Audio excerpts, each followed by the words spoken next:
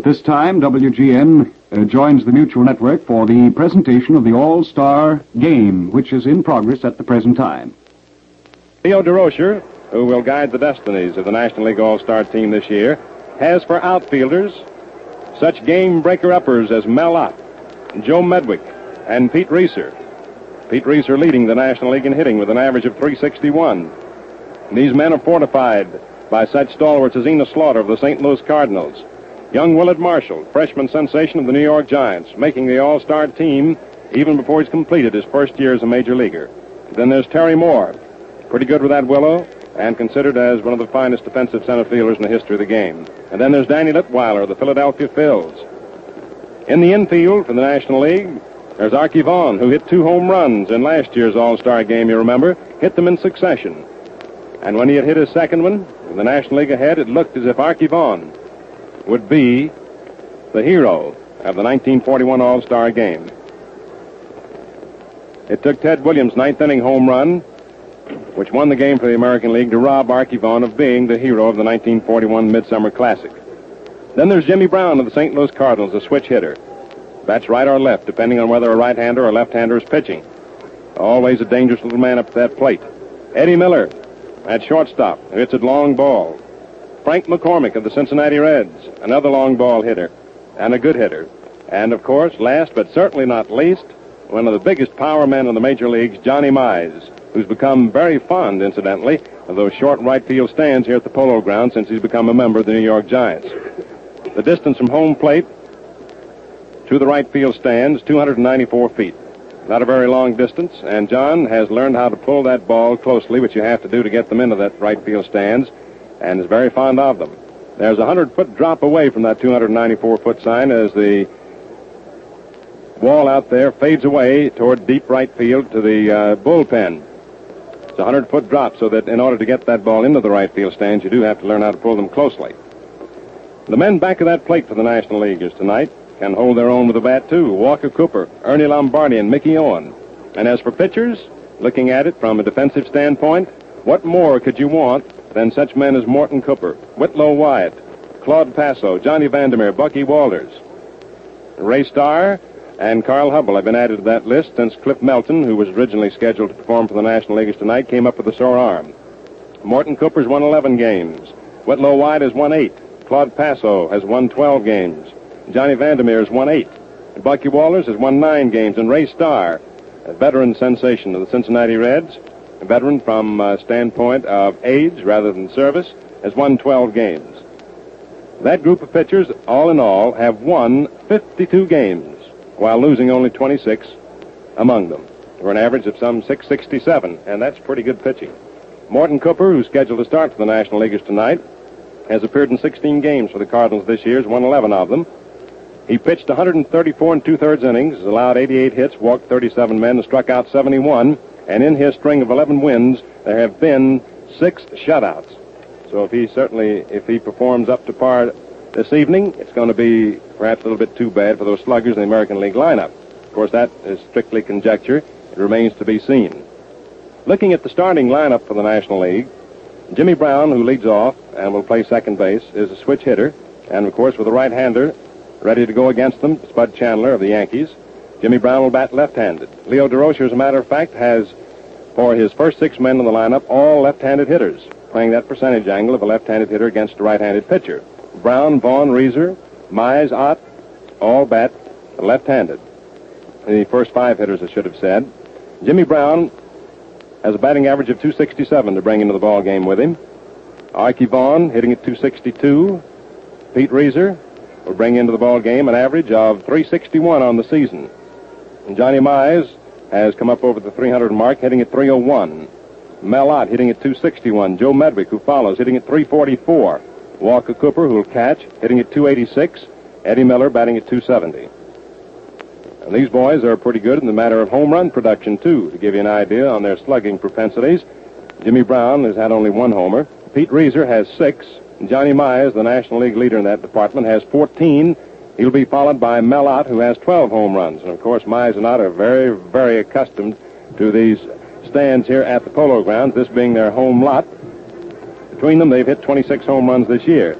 Joe Medwick has 3 home runs to his credit, Walker Cooper 4, Eddie Miller 4, so that the first 8 men in the lineup for the National League have accounted for 44 home runs between them this year. In the matter of runs batted in, to give you an idea of the hitting strength of this National League team, which in the past has been noted especially for their defensive propensities, Jimmy Brown has batted in 43 runs, Archie Vaughan 23, Pete Reeser 38, and Johnny Mize has driven in 63 runs this year, leading the National League in that respect. Mel Ott has driven in 44, and Joe Medwick has driven 55 runs across the plate, Walker Cooper 26, Eddie Miller 25. And so with the first 8 men in the lineup, they have accounted in runs batted in this year a total of 317. So all in all, you can see from what Jim Britt has told you and from my brief analysis of the National League lineup, the 2 teams tonight are pretty evenly matched. And one team cannot be said especially to have any advantage over the other one way or another insofar as pitching, defensive strength, or offensive strength is concerned. So what we shall see will be a game in which the cream of the crop of the major leagues, pretty evenly matched, will go to it in this 10th meeting of the National and American League All-Stars. All right, here's Bob Elson. Thank you very much, Mel. Well, friends, from what my 2 colleagues have told you, Jim Britt and Mel Allen, you can gather that this is going to be quite a ball game. We have 2 evenly matched squads here tonight, and it should really be a swell game. We're going to pause now for station identification. We're happy to say that our mutual stations from coast to coast have set aside their time, canceled programs with the cooperation of sponsors, so that the Mutual Broadcasting System could bring you an exclusive presentation of one of America's greatest classics, the All-Star Game. You're listening to the broadcast from the Polo Grounds in New York City. This is the Mutual Broadcasting System. WGN, the voice of the people, Chicago. Well, friends, here we are back at the Polo Grounds in New York City. One thing we wanted to tell you about was that the ball game tonight cannot run past 9:10 New York time. There's going to be a test blackout in New York tonight at 9:30, so the ball game will not run past 9:10. If because of any circumstances beyond the control of everyone there should be no ball game tonight, this ball game would be played here in New York tomorrow afternoon at 1:30, and the Cleveland game would be played in Cleveland on Wednesday night. In the event that something should prevent this broadcast tonight or this ball game tonight, it would be played here in New York tomorrow afternoon at 1:30, and then the Cleveland game would be set back just one day. In other words, we're anticipating a game in Cleveland tomorrow night at 9 o'clock, and don't forget that your mutual station will bring you that great game, and boy, that should be a classic. From that huge bowl at big Municipal Stadium in Cleveland, your mutual station will bring you the story of that game tomorrow night at 8:45. Now, I know that someplace across the country there might be some of you fans who are tuning into our mutual broadcast late. The game has not started as yet. There's been a delay of a bit here, and I'm going to run down the batting order and line up again slowly for you. Some of you are perhaps keeping a scorecard on this ball game, and so we'll give it to you slowly in their teams. So those of you who want to keep an actual card, an actual rundown of the ball game, will have plenty of time to get it in. Let's take the home team first, the National League team. Jimmy Brown of St. Louis, second base. Archie Vaughan of Brooklyn, third. Petey Reeser of the Dodgers in center field. Johnny Mize of the Giants at first base. Mel Ott, the manager of the Giants, will start in right field. Medwick of Brooklyn, and by the way, Medwick has really been playing marvelous ball for the Dodgers this year. I think that Joe's comeback, although it wasn't exactly a comeback because he played good ball last year, but the baseball he's played this year has really been something. As you know, he's right up there hitting around 345, has driven in a flock of runs. He hit safely in a long stretch of ball games, and Joe's having another great year. Medwick will start in left field. Walker Cooper of the St. Louis Cardinals will catch. Eddie Miller of the Boston Braves is going to start at short, and Morton Cooper, the ace of the St. Louis Cardinals staff, who's won 11 ball games and lost 3, is going to start for the National League. By the way, looking over Cooper's record, we see that he won 11 games and lost 3. He pitched 12 complete games, and one thing you notice about Cooper's record is that he pitched 6 shutouts. Morton Cooper has 6 shutouts out of the 11 games he's won. Now turn around on your scorecard, and here is the American League starting lineup. Lou Boudreau of Cleveland, the manager of the Indians, will start at shortstop. Boudreau at short. Tommy Henrich of the Yankees will start in right field. Henrich, Henrich, Henrich, right field. Williams of Boston, left field. Joe DiMaggio of the Yankees in center field. As I told you before, little Dominic of the Boston Red Sox is laid up with a bum back, and he's in uniform but will not play in the ball game. So Joe DiMaggio will bat fourth and play center field. Then Rudy York of Detroit will bat fifth and play first base.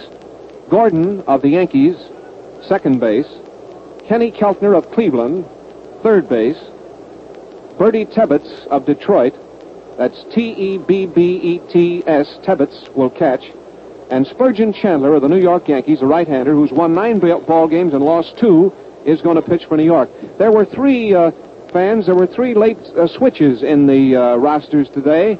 As you know, Paul Derringer was laid up and could not take part in the ball game.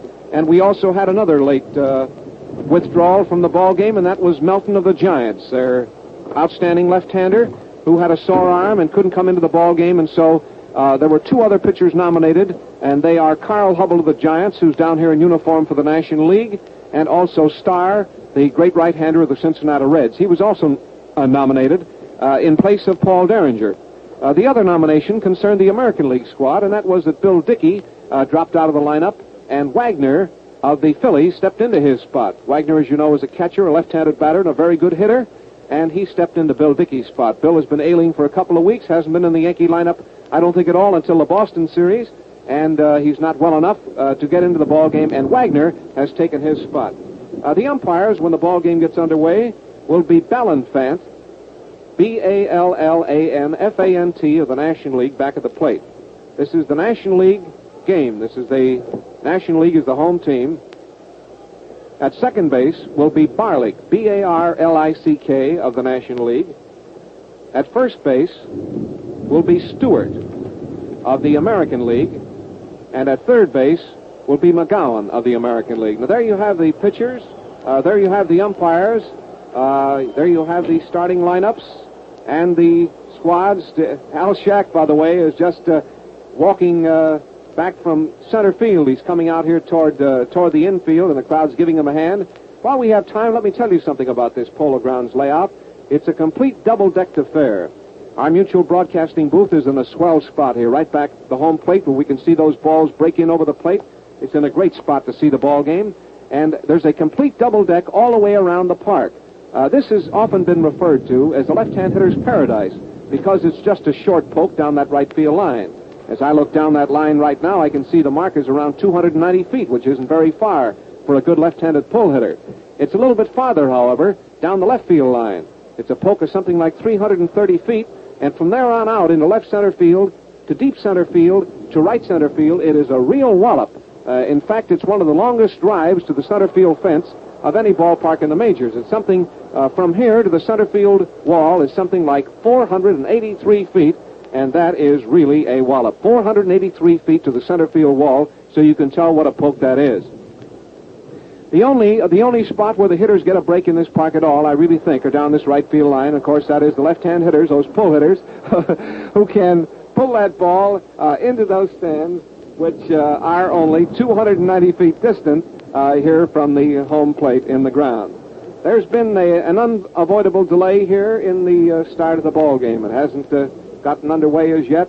Right below me here is the American League squad. I might tell you, too, that all the American League players are wearing their home team uniform.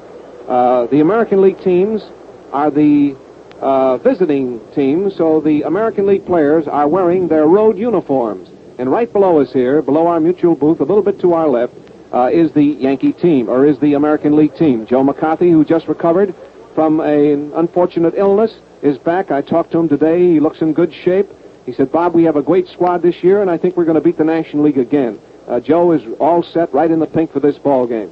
I also had a chat around noon with the fine manager of the National League squad, Leo Durocher, who's done such a splendid job with the Brooklyn Dodgers. And he said to me, Bob, we've got the best National League team that we've had in years. This year we not only have National League pitching, but we're going to show those guys some hitting, too.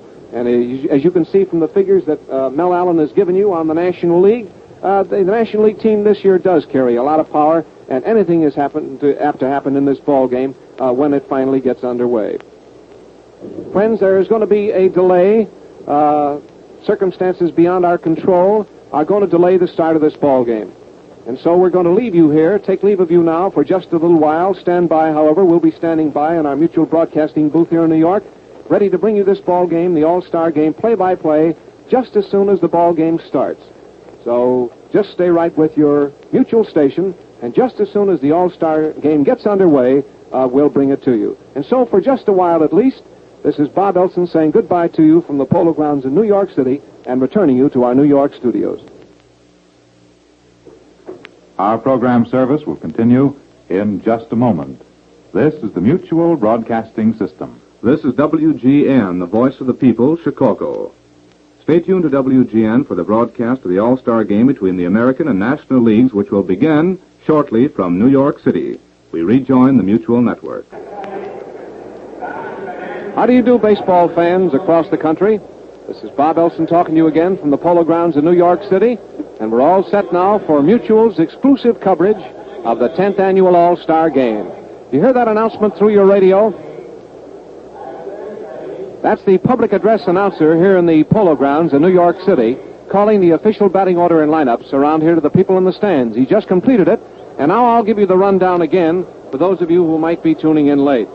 Here's the starting lineup for the National League, and the National League team will very shortly take the field. And then Jim Britt will describe the first 3 innings for you. Mel Allen of New York will describe the middle 3, and I'll describe the last 3. The announcer has just called the official batting order and lineup. I repeated it to you before. There's been an unavoidable delay, and the ball game is going to start now any minute. And here's the lineup. For the National League, Brown of St. Louis at second base. Archie Vaughan of Brooklyn at third base. Petey Reeser of Brooklyn in center field. Johnny Mize of New York at first base. Mel Ott of New York in right field. Joe Medwick of Brooklyn in left field. Walker Cooper of St. Louis is the catcher. Eddie Miller of Boston is the shortstop. And Morton Cooper of St. Louis is the pitcher. His record, as we told you before, he's won 11 ball games and lost 3. 11 of his wins have been shutouts, and he's been one of the outstanding pitchers of the year. You stop and figure 11 wins and 6 shutouts, you've got something. Here's the lineup for the American League. Cooper has just come out of the National League dugout, which is down here to the right of our Mutual Broadcasting booth, and he is going to warm up now with Ernie Lombardi. Ernie Lombardi of the Boston team. He's going to take a few throws, and the rest of the National League team is out on the field just tossing the ball around. Not on the diamond, they're on the field. They haven't gone out onto the diamond as yet. And Cooper is going to try a few practice throws from the mound. He's walked out to the center of the diamond now. And here is Big Ernie Lombardi of Boston, who is one of the reserve catchers for the National League, standing just back of the plate taking Cooper's practice throws. Here's Spud Chandler of New York, who's going to start for the American League. He's come out, and he's going to get a few practice throws. Well, let's get on anyway with the American League lineup. Lou Boudreau of Cleveland, shortstop. Here's another announcement.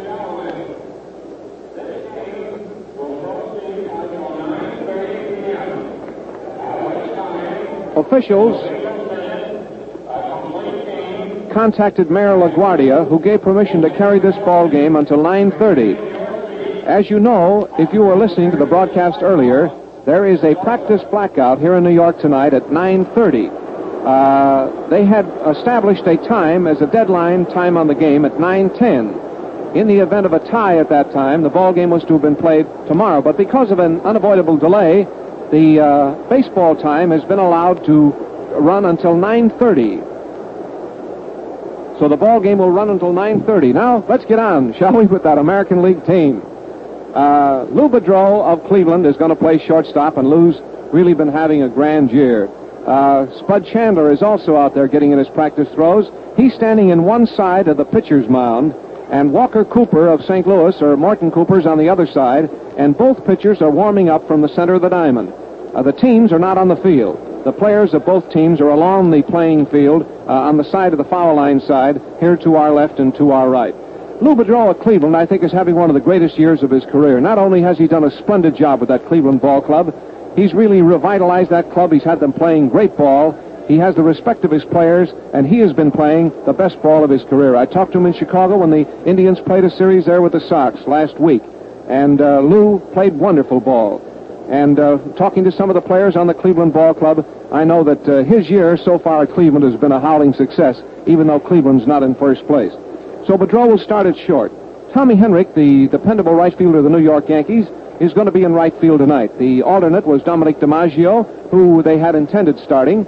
But in yesterday's doubleheader, the Boston doubleheader, Dominic hurt his back. And although he's in uniform here tonight, he is not going to start in the ball game. In left field will be Teddy Williams. Yesterday in Chicago, I talked to Eldon Auker, who's won 10 ball games this year for St. Louis, about great hitters. Auker told me that in his judgment, and he's pitched in baseball many a year, Williams will go down in history as one of the 5 greatest hitters that ever lived. I asked him what was it that made Williams such a great hitter. And he said, Bob, the thing that makes Williams the great hitter that he is the fact that he can hit these kind of specialty pitches like knuckleballs, sliders, and sinkers and all that sort of thing right when they're in their motion. In other words, when a knuckleball comes in and starts its particular motion, Williams can hit that ball right when it's in that particular motion that makes the knuckler famous, and he can drive that kind of a ball out of the ballpark. So those specialty pitches not only don't fool him, but he can time them, and he can hit those specialty pitches, and not only hit them, but he can drive them out of the park. And Auker told me, and he's a pretty good pitcher and a pretty good judge of hitters, that he thought that Williams would go down in history as one of the greatest hitters that ever lived. Now, in center field is Dominic DiMaggio. The great DiMars, the famous Yankee Clipper, has gotten off to a rather slow start this year. But he's been coming along. His throwing hasn't been, for one thing, as good this year as it has been in previous years, nor has his hitting been as good. Seeing Joe DiMaggio batting around 270 doesn't look like Joe, because you'd expect to see him up around 350. But Joe just hasn't been able to get going at his regular clip. Of course, Yankee fans and the Yankee bosses figure that Joe will get going. He's been in a slump before. But anyway, he's one of the greatest ball players in the game, and he'll be in center field. At first base will be the big powerhouse of the Detroit Tigers, Rudy York. No, he's not exactly the outstanding fielding first baseman in the American League, but he can knock him down, he can get in front of him, and what is more, he can really powder that baseball. Yes, sir, that big boy can really sock that ball, and his big bat will come in handy in that American League lineup tonight. Now at second base is one of the greatest ball players in the game, Joe Gordon. If there's anything that a great second baseman should do that this fella cannot do, I don't know what it is. I was talking to one of the greatest men in baseball, Connie Mack, last year. Mr. Mack told me that he thought that Gordon was one of the greatest second basemen he'd ever seen, and that was enough for me. At third base will be Kenny Keltner, the outstanding third baseman of the Cleveland Indians. The catcher is going to be Bertie Tebbetts. Here's an announcement. It's about the test blackout.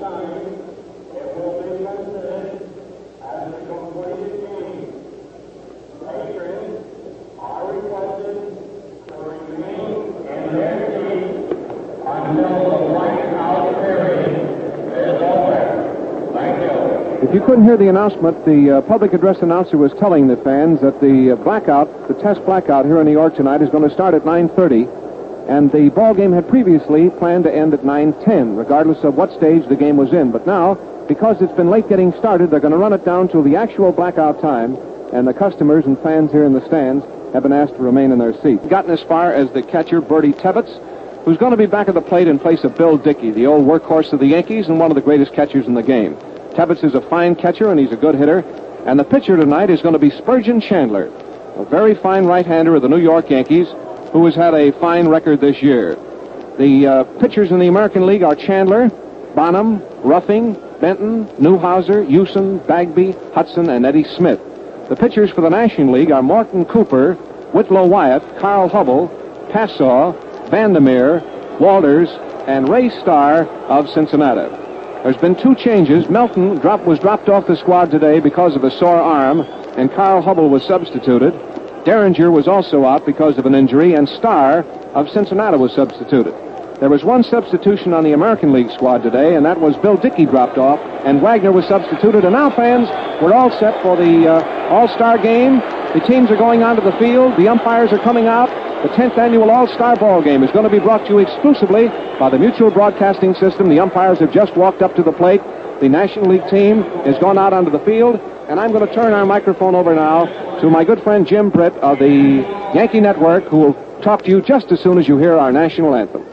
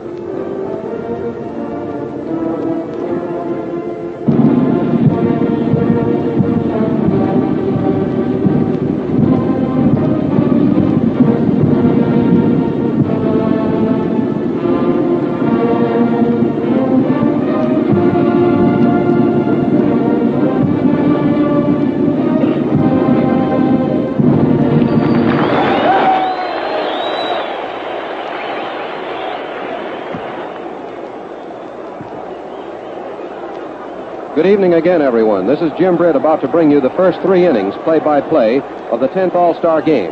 As you know, the previous record is 6 victories for the American League, 3 for the National Leaguers. And at the moment, there goes the official starting ball being given to Morton Cooper. The rosin bag has already been handed him by the Brooklyn Bat Boy, who is the home bat boy for the National Leaguers, just as the Yankee Bat Boy is the host of the evening as far as the visiting American Leaguers are concerned. Walker Cooper is the catcher, and his brother Morton Cooper is on the mound. Recently, on the occasion of an Army-Navy relief game at Braves Field in Boston, attended by more than 25,000 fans, Morton Cooper came within 2 bloopers, 2 accidental base hits, you might say, of pitching a near-perfect ball game. In addition to that, he gave 1 walk. That was his 3rd consecutive shutout. Later, that streak was broken. Here is the starting plate umpire, Lee Ballanfant, coming over to talk with manager Joe McCarthy of the New York Yankees about some matter pertaining to the game itself. At first base will be Ernie Stewart of the American League. At second base, the colorful Al Barlick of the National League. And at third base, Bill McGowan of the American League. The first man up will be manager Lou Boudreau of the Cleveland Indians. He bats right-handed, has a season's batting average of 302. This is his first year as a skipper, the youngest skipper the American League has seen. He has 7 doubles, 7 triples, and a single home run since the start of the season. He is one of the most famous athletes in the history of the University of Illinois. He was a great basketball player. His opponents in the Middle West, especially in the Western Conference, insist to this day that great as he is in the diamond world, he was an even greater All-American cage star. There's the roar as Boudreau, who has quite an unorthodox batting stance, starts his position. Artie Fletcher is coaching at third base, and at first base is Bucky Harris, the manager of the Washington Senators. Boudreau crouches. The outfield is just about straight away. Here's the first pitch, and it is ball 1.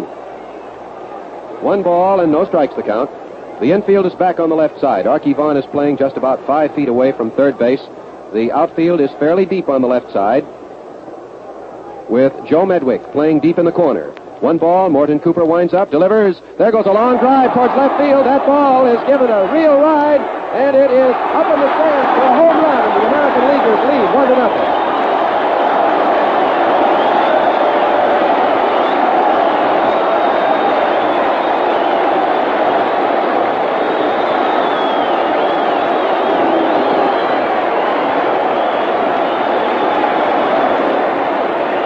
That was the first home run ever hit by Lou Boudreau in an All-Star game. It was a long drive that went to left center field at around the 400-foot mark. It was a tremendous wallop off right-hander Morton Cooper, and the American Leaguers lead by a score of 1-0. Portsider Tommy Henrik is up now. Here comes the pitch, and he looks at the ball low and outside. That is the second time Lou Boudreau has driven in a run in All-Star game competition. The score is 1-0 in favor of the American League as a result of his walloping a tremendous homer to left field on the very second pitch thrown to him. The score 1-0 in favor of the American Leaguers. 1 ball the count on Henrik. Here it is. Too low. 2 balls and no strikes. A tremendous roar came from the throats of the assembled fans here at the Polo Grounds. That would have been a home run in virtually any baseball park in the league, in either league, including Washington's Griffith Stadium. The outfield is just about straight away for Tommy Henrik. Right fielder Mellott is fairly deep. Here's the pitch. Called strike. A nice pitch, just buckle high through the heart of the plate. Incidentally, Morton Cooper, like Higbee of the Brooklyn Dodgers and Passau of the Cubs, is a jinx-defying hurler who wears the numerals 13 on his back. Paced by Boudreau's home run, the American Leaguers have nobody on in the top of the first. Nobody out, and the count is 1-2. Outside. Ball 3. 3 balls, 1 strike the count. Cooper is a tall, swarthy, extremely handsome right-hander whom many of the Cardinal rooters believe is another Jerome Dizzy Dean. His record so far this season is 11-3, and his streak of 9 consecutive victories was just broken. He winds up, pitches. There's a foul ball down the third baseline, fielded very easily by third base coach Artie Fletcher, who flips it to Archie Vaughn. Vaughn is rubbing up the ball. He takes a few steps over toward the infield grass, and Morton Cooper is standing out on the edge of the mound waiting for it. There is one of the American Leaguers making a slow trek from the giant dressing room here at the Polo Grounds over towards the left field bullpen. The count is 3-2. The big one just about ready to sail up with Tommy Henrik, the New York Yankee right fielder, up. Here it is. There goes a drive that goes solidly into right center field for a hit. Henrik pulls up at first base, rounds the bag, decides to go to second. There's the throw, and he has a double. Center fielder Pete Reiser came in to slow the ball up. It didn't quite have the power to reach him. It was right over the head of second baseman Jimmy Brown of the Cardinals. Henrik rounded first base and very smartly decided that he could take 2. He went all the way to second base, hit the dirt, and the play was not close. That is Henrik's 18th double of the year, by the way, but it doesn't count as far as his .287 batting mark is concerned. Thumping Theodore Williams of the Red Sox is up. That was Henrik's second RBI. Strike 1 called. Williams looked at the first one, which Morton Cooper threw just about chest high, right over the heart of the plate. Williams has a batting average of .348, 18 home runs so far this year, 80 runs driven in. He spread eagles both the major leagues in the power department. The American Leaguers lead 1-0. Henrik on second. Here's the pitch.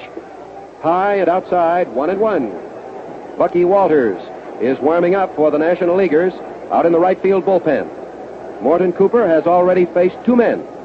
Boudreau hit a tremendous home run drive into the left field stands at the 400-foot mark, and Henrik doubled to right center. He hit the dirt with a nice slide going in. 1-1 the count on Williams. Henrik leads off. Here it is. There goes a long drive to left center field. Medwick is going deep for it, waiting, and he takes it. There goes Henrik tagging up. He draws a throw to third base, which is good, and he goes back to second. Williams hit a long fly ball to left center. It was taken by Medwick. And here is Joe DiMaggio.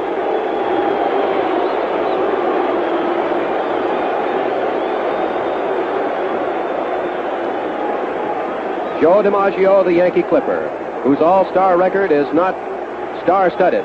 He has a batting average of .268. Many observers believe that this is the night he is destined to break out into full all-stardom. Low and inside, ball 1. Tommy Henrik is on second base with his illustrious Yankee teammate, jolting Joe DiMaggio, standing in that famous wide base of his at home plate. He's waving his bat in the direction of Cooper. The outfield is deep to the left. Medwick has backed up. He is just about as deep as Ott was in right field for Williams. 1 ball the count. Here it is. Strike call. A good strike through the heart of the plate, buckle high, and the count is 1-1. 1 man out. The American Leaguers 1 run. The National Leaguers nothing. Lou Boudreau hit a home run on the second pitch. Then Tommy Henrik doubled to right center. Henrik is still anchored at second. He takes a lead. Cooper pitches. Inside. Ball 2, strike 1. Joe was all set to tee off on that. Had it appealed to him, he doubtless would have swung from the heels. But he choked his bat and got out of the way. He and his brother Dominic and his other brother Vince stand with their feet probably wider apart than any other trio of batters, certainly any brother combination in the majors. 2-1 the count. There goes a high bouncing ground ball to Archie Vaughn. He holds the runner to second, throws to first. There's the throw to first base for the out, and Henrik, after the throw was made from Vaughn to Mize to retire DiMaggio, took third. Archie Vaughn did his job. He tried to bluff Tommy back to second base. Tommy did not go all the way back, realizing that Vaughn would have to commit himself. And just as soon as the long throw was made from Vaughn to Mize to retire Joe DiMaggio, Henrik took third on the out. 2 men out. Bucky Walters is still warming up, by the way. And big Rudy York, Chief Rudy York of the Detroit Tigers, is up. He is the first baseman. He bats one below the cleanup slot. Has an average of 278, including 14 home runs. Henrik on third, 2 men out. Ball inside. That one very nearly shaved the letters. Detroit, right off the front of Rudy's chest. He wears the number 4. All these players, you know, are wearing their own uniforms. The National Leaguers, their home uniforms. The American Leaguers, their traveling suits. 1 ball, no strikes, 2 men out. Henrik stands in foul territory, just a little off third. Here's the pitch. A swing and a miss. 1-1. Rudy swung from the heels on a handle curveball that came through fast. The infield is back on the left side. Eddie Miller, who has played in 39 errorless games going into this one tonight, which will not count against his National League fielding record, is a deep shortstop. The outfield to the left. There's a drive that goes towards right field. A long drive, and that ball is going in for another home run to make it 3-0.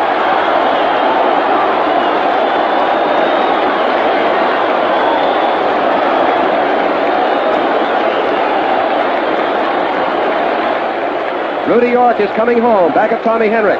He's being congratulated by Joe Gordon. The American League leads 3-0. And Rudy York, who is a notorious center field and left field hitter, hit a home run straight away into right field for his first All-Star run batted in, his 15th home run of the year. He has 14 through the regular season, and the score is 3-0 as Henrik scored ahead of him from third.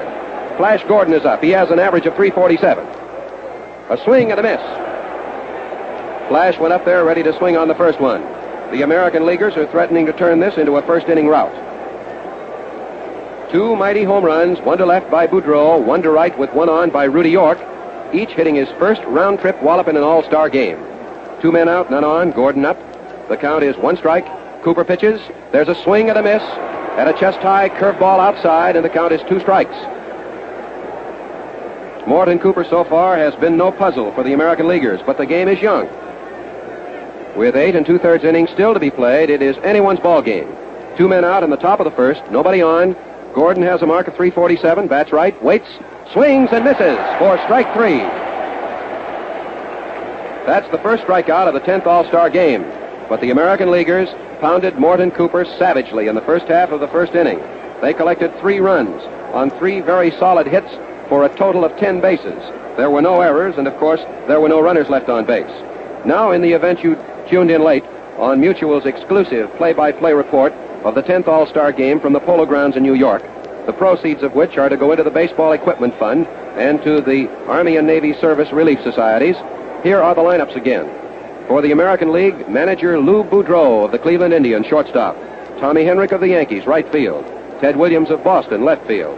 Joe DiMaggio of the Yankees, center field. Rudy York of Detroit, first base. Flash Gordon of New York, second base. Ken Keltner of Cleveland, third base.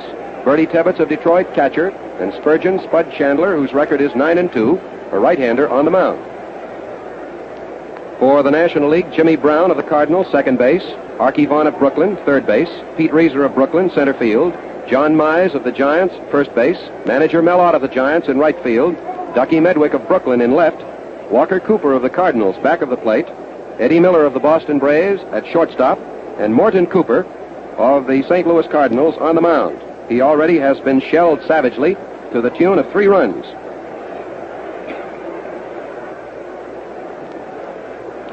The score is 3-0 in favor of the American Leaguers. Here comes Jimmy Brown, who is a switch batter. He will bat left-handed.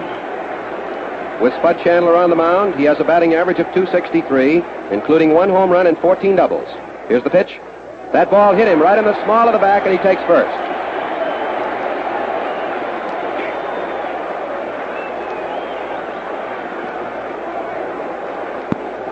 Jimmy Brown had no opportunity even to get out of the way of an inside curveball that broke very sharply, hit him in the small of the back, and he becomes the first National League base runner in the All-Star game of 1942.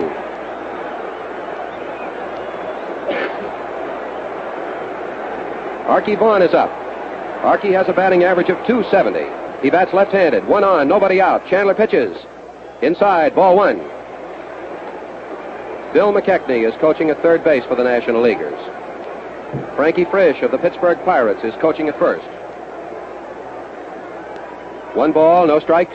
Here's the pitch. There's a ground ball that is hit to second baseman Gordon. Gordon to Boudreau, 1 out. Boudreau to York. Double play.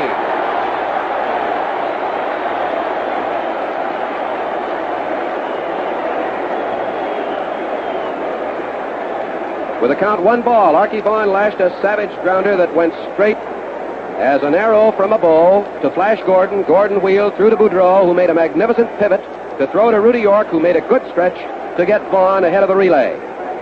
2 men out, nobody on. Pete Reeser, the Major League batting champion of the moment at least, with a batting average of .361. A left-hand batter, 2 men out and none on. It knocked him down.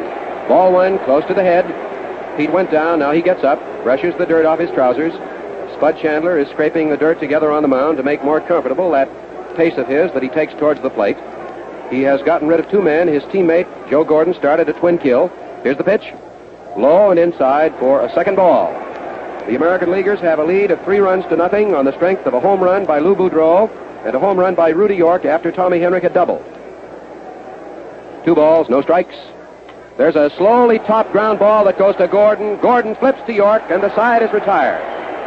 Chandler did not retire the side in 1-2-3 order, however. He hit Brown with a pitch. Vaughan smashed into a Gordon to Boudreau to York double play, and then Reeser hit an easy roller to Joe Gordon. Gordon came in fast and smothered it on a slow hop and threw to York for the out. No runs, no hits, no errors, nobody left in the last half of the first inning. And there's a little band music to celebrate the fact that the American Leaguers have been the first to score. They'll show no partiality through the course of the evening, however, because there'll be just as much in the way of celebration on the part of the National League fans here tonight. The National League, by the way, is the host of the evening. Artie Fletcher is coaching at third base. He's the celebrated Yankee coach, signal stealer, and third base coach par excellence, who has aided Joe McCarthy and his Yankees to so many World Championships. Coaching at first base is Bucky Harris, the manager of the Washington Senators, the former boy wonder. The coaches for the National Leaguers are Bill McKechnie and Frankie Frisch. The respective managers, of course, are the 2 men who matched strategies and tactics in the World Series last year at Yankee Stadium and Ebbets Field, Leo Durocher and Joe McCarthy. Defensively, the National Leaguers have Medwick in left, Reeser in center, Ott in right, an infield of Mize, Brown, Miller, and Vaughn, and the Cooper brothers of the battery. Ken Keltner of Cleveland is up. He has an average of .285, and he bats right. He opens the second inning for the American Leaguers. Cooper pitches. Ball 1. The first pitch was just about hip high, and it missed the outside corner. The score, American Leaguers 3, National Leaguers nothing. The outfield is a shade to the left. Third baseman Archie Vaughan is playing close to the bag. Miller is deep at short. Here's the pitch. There's a ground ball, slowly topped towards Miller, who charges it. Makes a quick throw to first baseman John Mize for the out. That was an easy chance. And the Boston Brave shortstop, who has gone through 39 errorless games and has come within 25 or 30 chances of Leo Durocher's all-time National League defensive record, made an easy play. 1 man out, and here is Bertie Tebbetts, the catcher of the Detroit Tigers. He has a batting average of .244. He has 9 doubles so far this year. He is a straightaway hitter. They play him slightly to the left. A crossfire pitch is wide. Ball 1. 1 man out in the first half of the second inning. The outfield slightly to the left. Miller playing back on the grass. Jimmy Brown, too, on the right side of second base is deep. And the third baseman and first baseman are playing fairly close. Right fielder Mel Ott is not deep. Cooper winds up. Delivers. Strike called. A sidearm fastball. The crowd likes the colorful way that Ballantyne has been calling them, because his voice has penetrated to every nook and cranny of the historic Polo Grounds. 1-1 the count, 1 man out, nobody on. The American League at bat in the first of the second with a 3-0 lead over their National League brethren. Here it is. A swing and a miss. And Tebbetts very nearly lost his balance and sat right down into the dirt. 1-2. If there is any one mark of distinction that Bertie wears more than any other, it is his aggressiveness. He is reminiscent of the great Mickey Cochran. He is a fire eater, and he fights for what he believes to be the right. 1-2. 1 man out. The pitch. Swing and a miss. Strike 3. That is Cooper's second strikeout. He got Gordon to end the first half of the first inning. And here's Spud Chandler, the Yankee pitcher, coming up.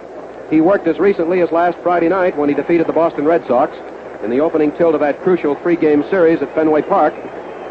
The first 5 hits were doubles, 2 of them by Williams and 2 by Dorr, but thereafter he settled down to coast in with a 5-3 lead. The fact that the Yankees took 2 out of 3 from Boston in that series enabled them to stretch their American League lead to 4 games. Spud has a batting average of .147. 2 men out and none on. A half swing. Called a ball when the pitch is wide. 1 ball, no strikes. Spud has a season's pitching record of 9-2. He and his teammate Hank Baroe of the Yankees are tops in the American League, just as Larry French is in the National League. Cooper pitches. Ball 2. That pitch was low and outside. Spud steps out of the batter's box. As pitchers hit, he's capable of pulling it a long way. The infield is back slightly on the left, and Mize is playing in just a few feet back of first base. Cooper gets his sign from his brother Walker. He delivers. Ball 3, low. Chandler was well up front that time. He had his bat in bunt position, never used it, and the count is 3-0. 3 balls and no strikes. The American Leaguers are trying to make it 7 out of 10 in this All-Star Classic tonight. Cooper gets set, and it's a perfect strike. Chandler was set to take it, and he did. Not even an effort to swing. 3-1 the count. The National Leaguers are in the home team's dugout to the right, and just below us, in the dugout occupied by the New York Yankees, when they play in the Polo Grounds and World Series, are the American Leaguers. There's a swing and a miss for strike 2, and then Chandler did go down on one knee and was quick to get back up again. Cooper had himself in a 3-0 hole. Then he pitched a good called strike and got Chandler on a clean swing and a miss. 3-2. 2 men out and no one on. The windup. The pitch. There goes a long drive to right center field. Center fielder Reeser is over, waiting. And he takes it going away for the 3rd and final out in the first half of the 2nd inning. That is Pete's first chance. No runs, no hits, no errors, nobody left. At the end of an inning and a half, going into the last half of the 2nd inning with the National Leaguers slated to come to the plate, the totals are American Leaguers 3 runs, 3 hits, no errors. The National Leaguers no runs, no hits, and no errors. We pause now for station identification. This is the Mutual Broadcasting System.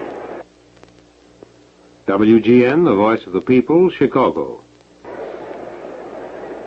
The last half of the 2nd inning coming up with Big Johnny Mize, the New York Giant first baseman, his manager and right fielder Millot, and left fielder Ducky Medwick of the Brooklyn Dodgers slated to bat in that order. If you're one of our most recent listeners and tuned in late, in the very first inning, Boudreau led off with a home run on the second pitch to put the American League ahead 1-0. Henrik doubled to right center, moved up on DiMaggio's infield out after Williams had flied out, and York hit a home run into the right field stands just inside the pole to make it 3-0. Chandler faces Mize. It's a strike. A fast one right down the middle to Big John. He represents most of the Giant power. The power the Cardinals lost in their trade. He has an average of .292 and 14 home runs. There's a foul ball way over to the right, up against one of the box seats, and there goes Frankie Frisch of Pittsburgh to recover it. Strike 2. Spud Chandler of the Yankees and Bertie Tebbetts of Detroit. That's the American League battery. In left field, Williams of Boston, DiMaggio and Henrik of the Yanks in center and right. The infield, York of Detroit, Gordon of New York, Boudreau and Keltner of Cleveland at first, second, short, and third. The count is 2 strikes on Johnny Mize. Here's the pitch. Too close. John simply stepped back almost imperceptibly to get out of the way of it. The outfield is just a shade to the right, and center fielder DiMaggio is playing deep. Chandler winds up, delivers. A curveball missed the outside corner. John followed it with his eye until the last possible break. The count is 2-2. The National Leaguers are trailing, no runs to 3 in the last half of the 2nd inning. Spud Chandler of the Yankees and his American League teammates are off to a flying start as a result of that power that they have been talking so much about. The windup, the pitch. There goes a ground ball hit towards Rudy York. York spears it. Chandler covers, takes it in time for a beautiful piece of teamwork. That was a fine play, both by York and Chandler, who was able to go all the way from the mound to first to cover in time for the out.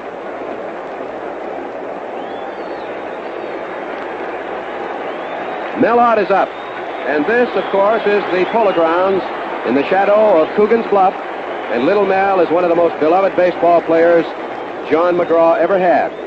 He succeeded to the mantle of the famous Little Napoleon. He bats left-handed, has a batting average of .269, which is well below par for him. He has 12 home runs, however, and 10 doubles this year. 1 out, none on. Strike called. Chandler threw a fairly slow curveball over the outside. It had a nice break, just about waist high. 1 strike, 1 man out, nobody on. The American League ahead, 3-0. There goes a high foul ball, and it's going out of the field of play, up on top of the press coop, and then it rolled down over the top. The count is strike 2. That play made by Rudy York on Mize was great, but it would not have been possible had it not been for the quick reflex action of Spud Chandler, who went very quickly from the mound to first base to cover, a distance of about 65 feet. 2 strikes. 1 man out, nobody on. The National Leaguers are striving desperately to get those 3 runs back. Chandler so far has been effective, and he has had fine support. The outfield is straight away. Here's the pitch. Outside and high. 1 ball, 2 strikes. When Little Mel first reported to John McGraw down in the Louisiana training camp of the New York Giants, you may recall he was a catcher. But after 1 or 2 days back of the mound, back of the plate, McGraw decided to make him a fielder. Here's the pitch. Outside. Ball 2, 2-2. Mel still has that characteristic of his batting stance. He cocks that right foot well up into the air and lets go with it just as he swings with that lethal left-handed power of his. 2-2, 1 man out. Nobody on for the National Leaguers in the last half of the second. Spud Chandler gets his sign from Bertie Tebbetts. He takes a deep windup. Pitches inside. That one very nearly hit Mel. 3-2. He had to spin back out of the way of it. Plate umpire Lee Ballanfant goes through his whisk room act. Now he puts the brush back into his pocket.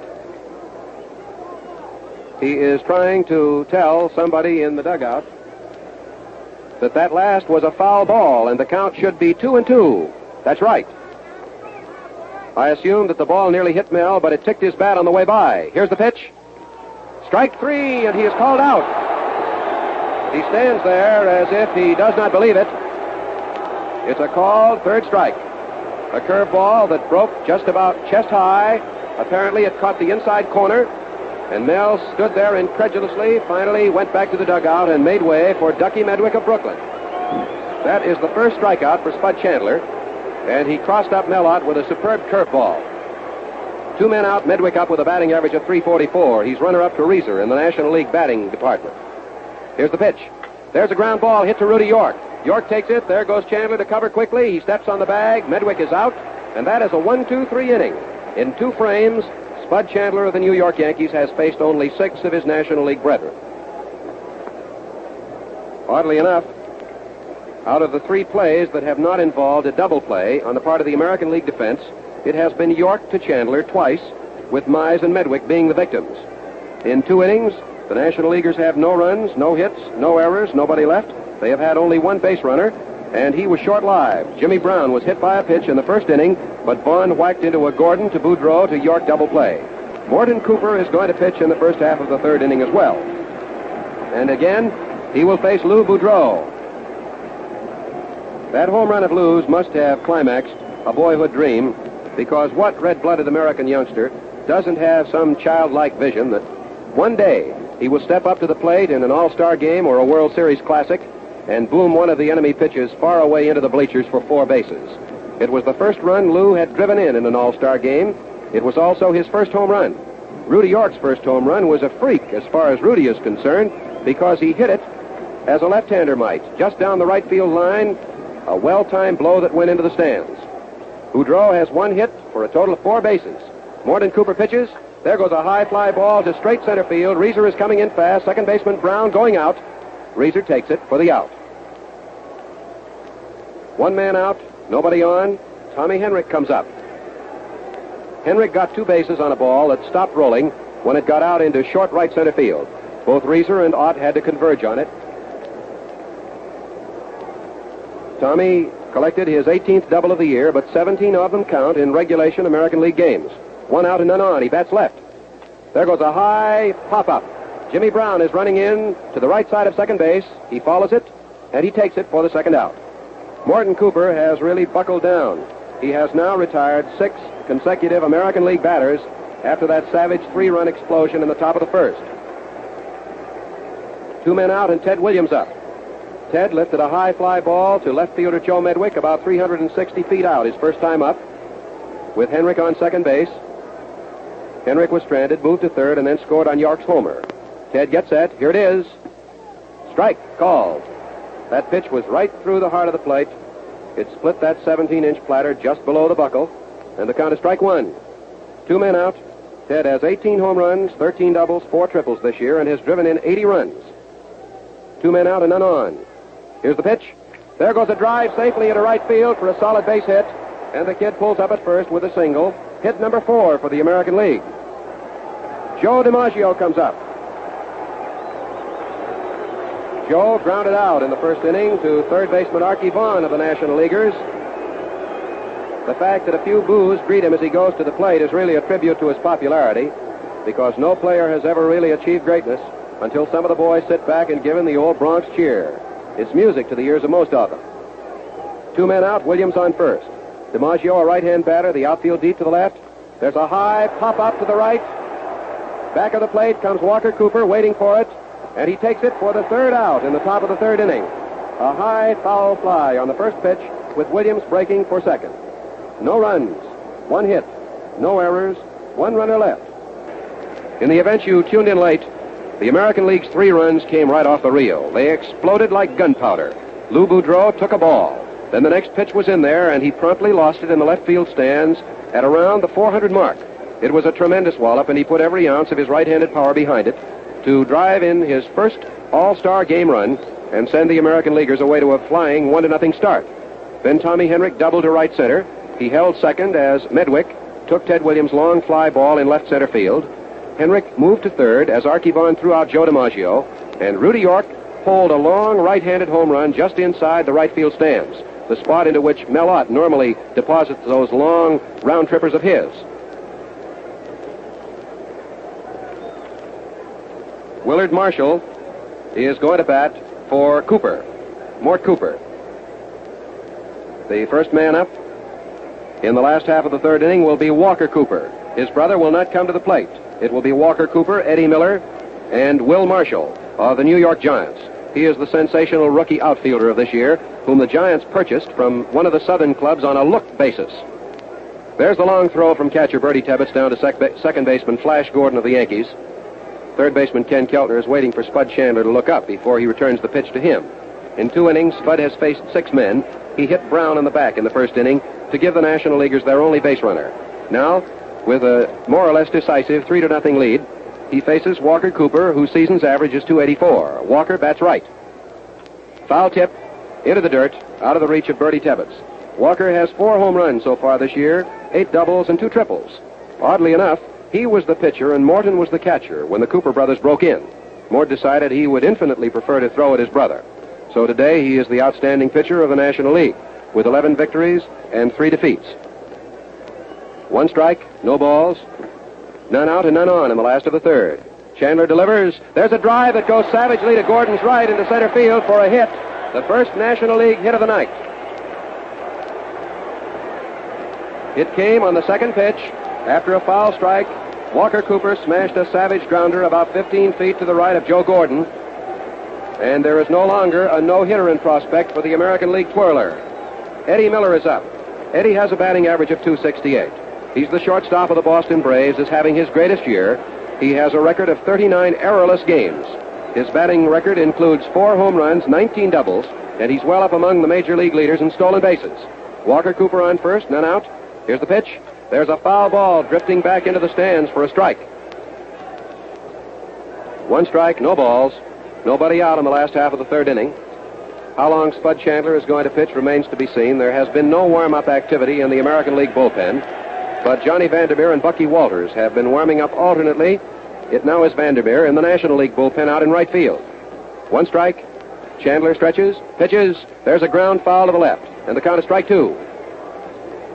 That hit the box in which the venerable Connie Mack of the Philadelphia A's is seated, one of the greatest figures in baseball. 2 strikes the count.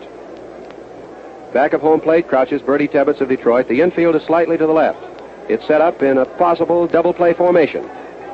And Spud Chandler is undoubtedly trying to keep the ball low on Eddie Miller to make him hit it into the dirt. Here's the pitch. Strike 3. Miller went after a chest-high curveball, missed it cleanly, and then he asked the plate umpire, Lee Ballanfant, to check it and look it over. And Ballanfant is going to throw it out.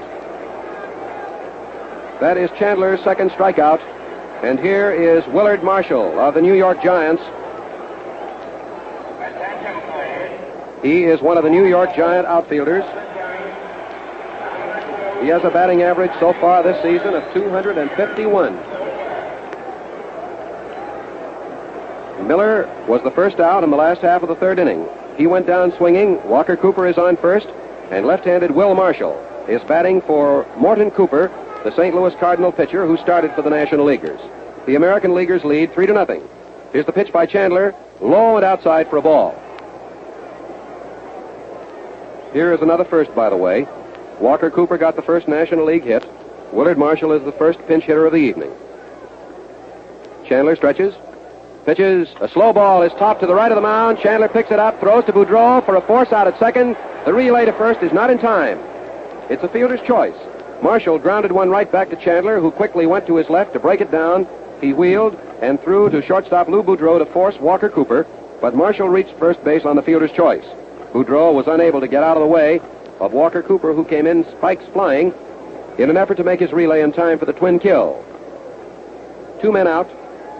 Will Marshall of the Giants is on first base, and Jimmy Brown, the St. Louis Cardinal third baseman, and the second baseman in the All-Star Classic tonight, is up. He was hit by a pitch in the first inning. He bats left-handed. In the dirt, ball one. Jimmy bats both left and right. But the fact that Spud Chandler throws from the right side makes Jimmy turn around on the left side. He is a switch hitter. 1 ball, no strikes. 2 men out. Marshall on first. Chandler delivers. There's a ground ball hit right to Joe Gordon. Gordon bobbles it, recovers it, and throws to first for the out, and the first 3 innings are over. Gordon bobbled the ball, but recovered in plenty of time. No runs, 1 hit, no errors, 1 runner left. So here are the 3-inning totals. For the American Leaguers, 3 runs, 4 hits, and no errors. For the National Leaguers, no runs, 1 hit, and no errors. And now for the play-by-play report of the next 3 innings, here is Mel Allen of WOR, New York. Hello, everybody. We're going to have a new pitcher for the National Leaguers as we get ready to go into the 4th inning of this 10th annual All-Star game, and it's going to be Johnny Vandermeer. Morton Cooper, who started for the National Leaguers, worked the first 3 innings, allowed 4 hits, issued no passes, struck out 1 man, and allowed 3 runs, all of which came in the first inning when manager Lou Boudreau of the Cleveland Indians led off with a home run. Tommy Henrich followed with a double, and then after Cooper had retired Williams and DiMaggio, Rudy York hit a home run into the right field stand, scoring Henrich ahead of him to give the American Leaguers their 3 runs and their current 3-0 lead as we prepare to go into the first half of the 4th inning. And Johnny Vandermeer has appeared in 15 games so far this season for the Cincinnati Reds. He's won 8 and lost 6. He has pitched 121 and 1/3 innings, during which time he has allowed 90 hits, walked 46 men, and struck out 75. This is not Vandermeer's first appearance in an All-Star game. Here's the announcement.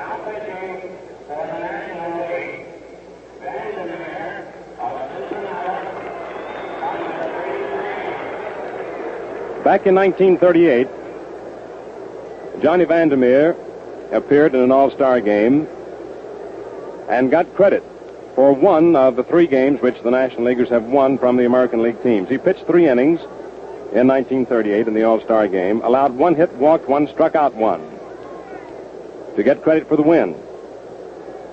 Incidentally, Dizzy Dean and Paul Derringer are the other 2 pitchers who boast wins over the American Leaguers. Dean's came in 1936 in the 4th game of the All-Star Classic. Final score was 4-3. Paul Derringer got credit for the win for the National League in 1940. That was the year the National Leaguers shut out the American Leaguers 4-0, the only shutout game in the history of the All-Star Classic. Along with Derringer, Walters, White, French, and Hubble combined to hurl that shutout. Rudy York leads off for the American League as we go into the first half of the 4th inning, where the American Leaguers leading 3-0. York hit a home run in the first inning with Tommy Henrich aboard. Bats right-handed. Vandermeer into the windup. In comes the pitch. York takes a very high one way over the head of Morton Cooper. Had there been anyone on, it would have been a wild pitch. Ball 1. A very high pitch way over the head of both York and Morton Cooper. Vandermeer goes to the rosin bag, get a better grip on that ball. Outfield plays York. Just a bit toward left and center and left, straightaway and right. Vandermeer ready. Into his windup. In comes the pitch to York. He takes a high one for ball 2. 2-0 to count on York. On deck is Joe Gordon. Then will come Kenny Keltner. Vandermeer looks in to get the sign from Morton Cooper. Art Fletcher is coaching at third base. Bucky Harris, manager of the Washington Senators, coaching at first.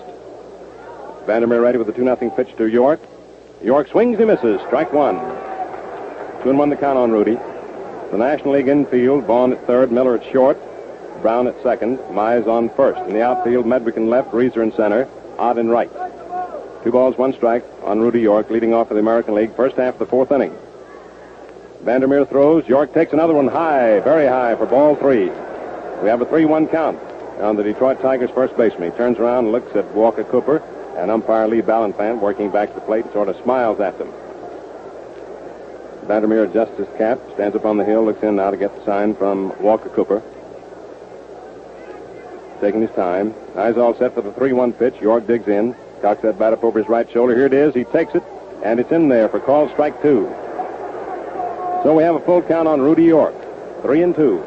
3-0 the score, favor of the American League. First half of the 4th inning. Outfield back very deep for York. Archie Vaughn playing a deep third, close to the third base line. Mize a deep first, guarding the first base line. Here's the payoff pitch to York. Rudy swings, he misses. Strike 3.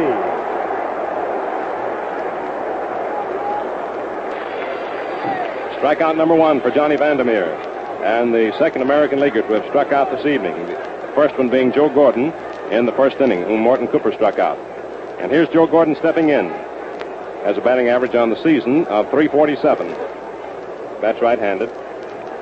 Gordon's all-star batting average is 125 up until tonight's game. Vandermeer throws. Gordon takes a slow pitch high for ball 1. Outfield pulled over toward left and deep in center and left, almost straight away and right. Playing for a pull hitter primarily. Vandermeer taking his time. 1 out, nobody on base. Johnny ready to work. Throws. Gordon takes it high for ball 2. 2-0 the count on the Yankees' second baseman, Joe Gordon. Joe steps out of the batter's box for a moment to get himself a little dirt in his hands. Now he moves back in hitting position, has a look at Bucky Harris coaching at first for the hitter take sign of the 2-0 pitch. Vandermeer ready to throw it. Goes into his windup. Gordon set at the plate. Here it comes. Joe swings, he misses. Strike 1. 2-1 the count. Gordon steps out of the batter's box now. Vandermeer goes back to the rosin bag. Crowd got a whale of a kick out of Joe Gordon's terrific cut at that pitch. 3-0 is the score, favor of the American League. First half of the 4th inning. Vandermeer rocks in the box as he goes into his windup. Here's his delivery. Gordon takes it. Strike 2, it's called. Sharp curve over the outside corner. Letter high. So it's 2-2 on Joe Gordon. Once again, Vandermeer to the rosin bag. The umpires back to the plate, Lee Ballantyne. At first base, Ernie Stewart. Al Barlick on second. Bill McGowan at third. 1 away, nobody on. 2 balls, 2 strikes on Joe Gordon. Vandermeer looking in to get the sign from Morton Cooper. Now he's ready to work. Gordon digs in, awaiting the pitch. In it comes. It's high. Ball 3. We have a full count on Gordon. 3-2. Joe reaches down, gets a little dirt. Wipes it on his hands, looks over at the National League bench. Some of the boys gave him a bit of a ride. He gets in, stands deep in the batter's box, in close to the plate, feet pretty close together, holds that bat down to the end of the handle. Vandermeer all set for the payoff pitch to Joe Gordon. Here it comes. Gordon takes it, and it's in there for called strike 3.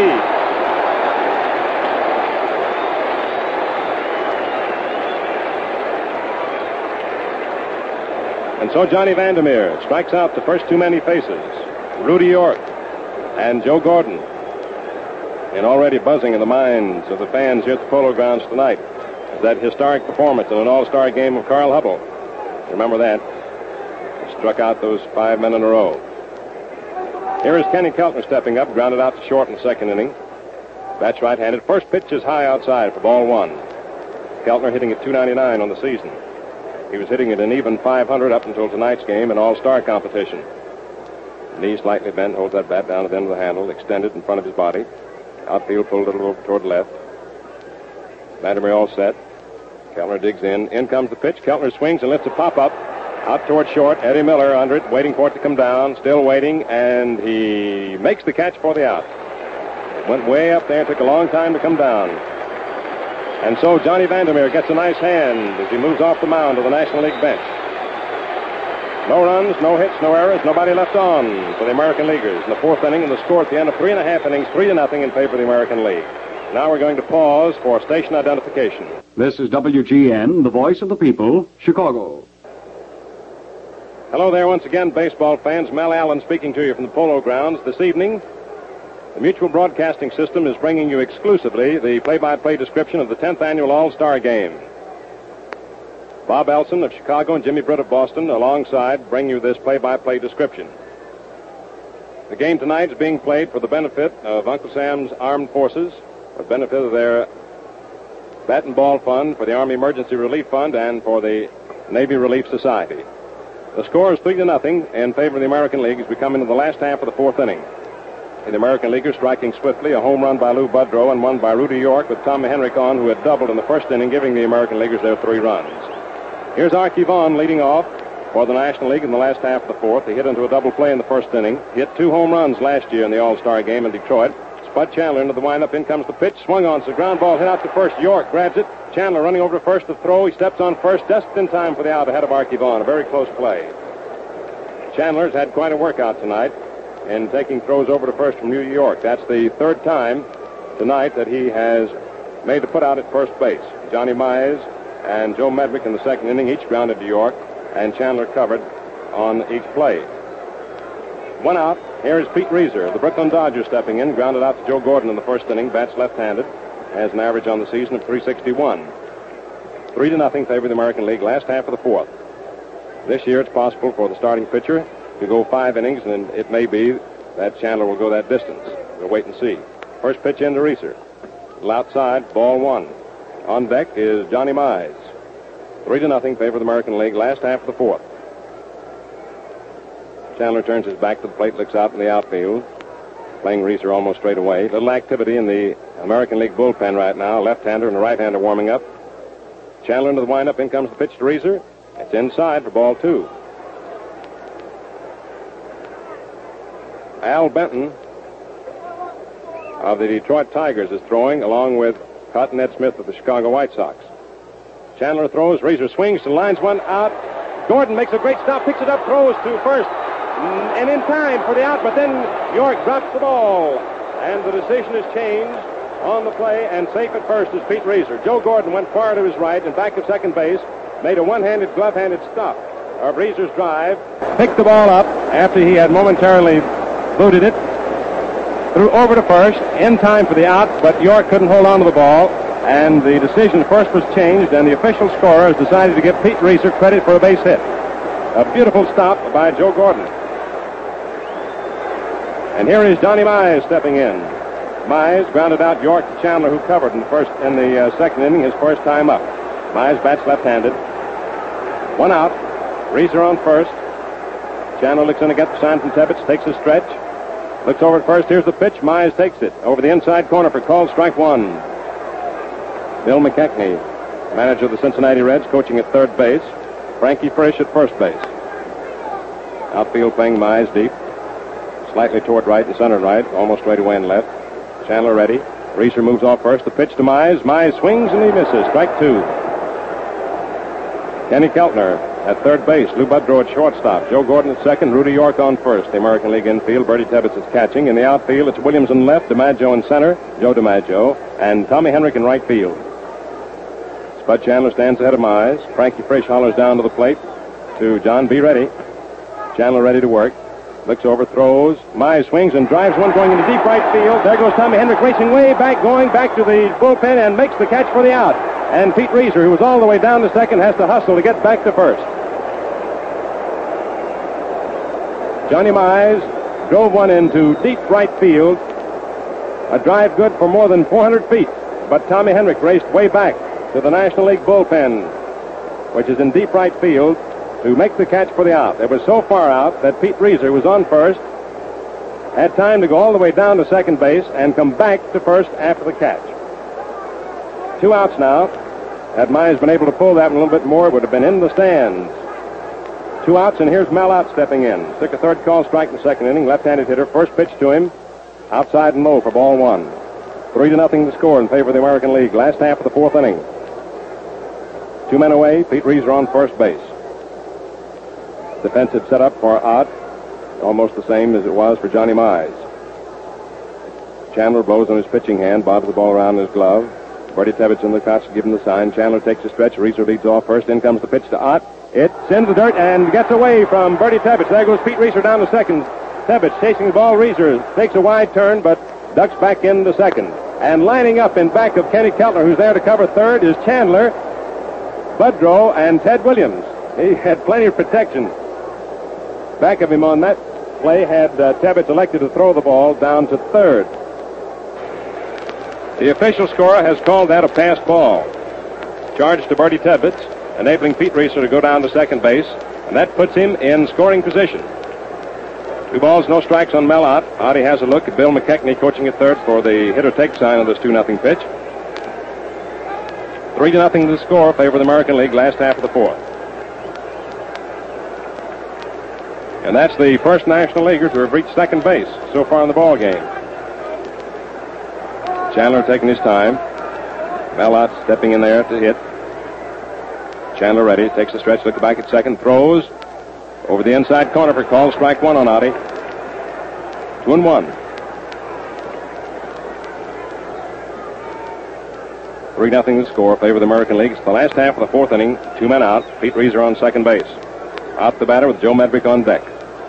Chandler takes a long, slow stretch, throws, Ott swings and drives it foul right at the plate. Strike 2. 2-2 the count. Bertie Tebbetts picks the ball up, hands it to Lee Ballanfant. Lee rubs the cover up a little bit and hands it back to Tebbetts, who in turn tosses it out to Spud Chandler. Little activity still going on in the American League bullpen. Al Benton, a right-hander, and Ed Smith, a left-hander. Warming up. Benton of the Tigers, Smith of the White Sox. 2-2 the count on Mel Ott. Chandler taking his time. Now he's ready. Into his stretch. Reeser leads off second. Here's the pitch to Ott. Mel swings and drives one, but curving foul. It's going foul up into the upper deck in right field. He pulled that one a little bit too much. Pulled it foul up over the scoreboard in right field and into the upper deck. So the count remains 2 balls, 2 strikes. Mel's been playing these Polo Grounds for many a year. Knows all of its little tricks. And many a ball he's pulled into those right field stands. He's hit 12 home runs on the season. Chandler ready. Here it is. Ott moves away from an inside pitch for ball 3. So we have a full count on the Giant skipper.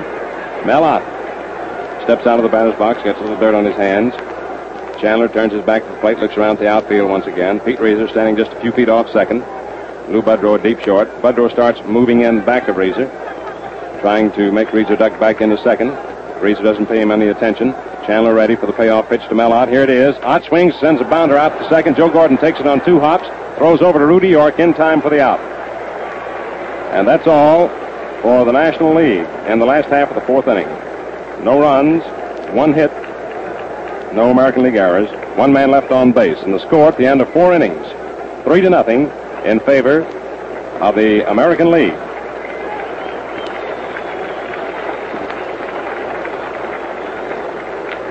As we go into the 5th inning, it'll be Bertie Tebbetts, Spud Chandler, and Lou Budrow scheduled to hit in that order unless we have a pinch hitter possibly for Chandler. Activity still taking place in the American League bullpen, and that's all for Chandler. He just took his jacket, threw it over his arm, and is trotting out to the clubhouse. And listen to the applause.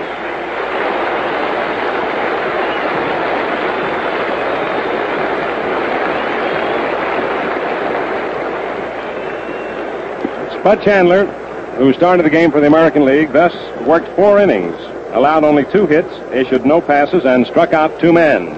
And should the American Leaguers maintain their current advantage, the victory will be credited to Spud Chandler in all probability. Bertie Tebbetts will lead off for the American League as we go into the first half of the 5th inning. Tebbetts struck out in the 2nd inning in his only appearance at the plate thus far. This is Bertie's first appearance in an all-star game. Bill Dickey, who was scheduled to catch for the American Leaguers, came up with a lame shoulder and was unable to participate. Tebbetts digs in, right-handed batter. Outfield pulled over toward left. Johnny Vandermeer, left-hander, doing the pitching now for the National League. Morton Cooper worked the first 3 innings. Vandermeer into the windup, first pitch to Tebbetts. Over the inside corner for call, strike 1. Art Fletcher coaching at third. New York Yankee coach. Bucky Harris, manager of the Washington Senators, coaching at first base. Bob Johnson of the Philadelphia Athletics is going to bat for Spud Chandler. He's on deck. Vandermeer pitches. Tebbetts takes it inside. Ball 1, almost had the inside corner, but not quite. Walker Cooper still doing the catching for the National League. National League wearing home uniforms. They're the home team today. 1-1 the count now on Bertie Tebbetts. 3-0 the score, favor the American League. It's the first half of the fifth inning. Johnny Vandermeer, the left-hander, ready, throws. Tebbetts swings and fouls it off over the National League dugout up into the upper deck. Strike 2. 1 ball, 2 strikes. Walker Cooper rubbing up to cover the new ball he just got from umpire Lee Ballanfant. Tosses it out to Johnny Vandermeer.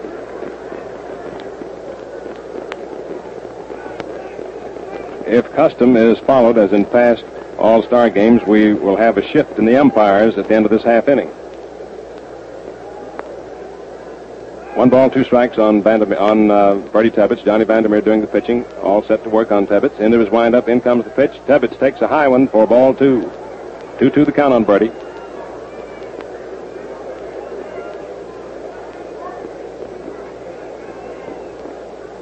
Al Benton is throwing in the bullpen for the American Leaguers and very likely will take to the mound as we come into the last half of the fifth inning. Time call for a moment. Tebbetts stepped out of the batter's box. Now he moves back in hitting position. 2 balls, 2 strikes the count. In comes the pitch. Tebbetts takes it. It's high for ball 3. 3-2 the count. Bucky Harris, coaching at first, points to first base as Tebbetts looks down to him. In other words, meaning watch this one carefully. Get on base. Make it be in there, in other words. Vandermeer standing on the hill looking in to get the sign from Walker Cooper. Swoops down low into his windup. In comes the pitch. Tebbetts lifts a high pop-up curving foul back to first. Johnny Mize going over, and Walker Cooper Mize under it and makes the catch for the out. Tebbetts fouls out to Johnny Mize. And here's Bob Johnson of the Philadelphia Athletics coming up to bat for Spud Chandler. Johnson has an average on the season of .278. Here's the announcement.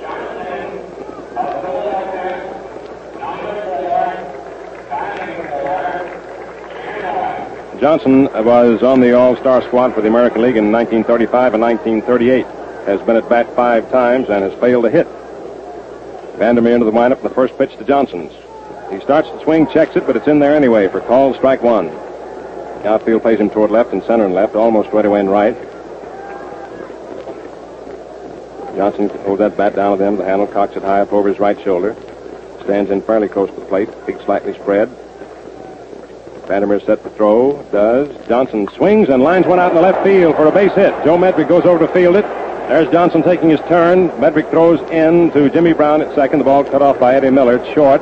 And on at first is Bob Johnson with a single to left. And that's his first hit in an All-Star game. His 6th time at bat. And that for the American Leaguers is their 5th hit of the evening. 4 of them off Morton Cooper, the first one off Johnny Vandermeer. Claude Passot is throwing in the bullpen for the National Leaguers. Passot, right-hander. Manager Lou Budrow of the Cleveland Indians steps in. A right-handed batter hit a home run in the first inning, fly to Reeser and center in the third. That one hit in 2 times the bat so far tonight. Stretched by Vandermeer. A look over at first. In comes the pitch. Budrow takes it. A little low. Ball 1. 3-0 the score. Favor the American League. It's the first half of the 5th inning. Outfield shaded toward left for Budrow, and center and left, straight away and right. Eddie Miller in about 3-4 paces at short. Same for Jimmy Brown at second in double play position. Vandermeer takes the stretch. In it comes. Pitch is swung on and fouled off by Lou Budrow, who took a couple of steps forward in the batter's box, trying to drive the ball behind the runner into right field. 1-1 the count on Lou. Tom Henrik is on deck. 1 out. Bob Johnson on first base. Vandermeer just gone to the Rosenbag. Now steps back onto the hill, looks in to get the sign from Morton Cooper. Takes his stretch. Johnson leads off first. Mize on the bag with him. Here it is. Pitch is swung on, fouled off high to the right of the plate, up over the roof and out of the ballpark. 1 ball, 2 strikes still to count on Lou Budrow. The youthful skipper of the Cleveland Indians, doing a grand job for his American League entry. 1-2 on Lou. Johnny Vandermeer's taking his time. Now he's all set to go. Johnny Mize on the bag at first with Bob Johnson, who takes a short lead. Vandermeer ready, takes a stretch. Looks over at first and throws. Budrow swings, sends one right back to the mound. Vandermeer takes it, throws to Eddie Miller, who falls down to the ground but holds onto the ball, keeps his foot on the bag in time for the out. Jimmy Brown was over too, and Bob Johnson sliding in upset Jimmy Brown, but Eddie Miller had his foot on the bag as he fell, taking the throw from Vandermeer for the forced play on Bob Johnson at second. No chance for a throw to first, attempting to double up Lou Budrow. So there are 2 outs. Budrow on first base. And the batter, Tommy Henrik, who doubled in the first inning, scored a moment later ahead of Rudy York's home run to the right field stands. Henrik popped out to Jimmy Brown at second base in the 3rd inning. Hits left-handed, stretched by Vandermeer. Budrow has a lead off first. In comes the pitch to Henrik. He swings, and he misses. Strike 1. He tried to check his swing, but couldn't. Went around. Ted Williams is on deck. He'll hit next if Tommy Henrik gets on. This is Henrik's first appearance in an all-star game. Budrow moving off first. Vandermeer takes a stretch, looks at the runner, throws to Henrik, and it's in there for call strike 2. A nice curve over the inside corner, belt high. And so Vandermeer stands ahead of the hitter. 0-2. No balls, 2 strikes. 3-0 the score, favor of the American League. It's the first half of the 5th inning of this 10th annual All-Star Classic. Vandermeer okays the sign. Budrow moves way off first. Johnny throws in to Henrik, who swings and lifts a foul up over our mutual booth, up into the upper deck, to the left of home plate. Count remains, no balls, 2 strikes. Henrik chokes the bat just about an inch. Stands deep in the batter's box, fairly close to the plate. Drives a long ball. Good full hitter. Here it is. Henrik takes it. It's high for ball 1.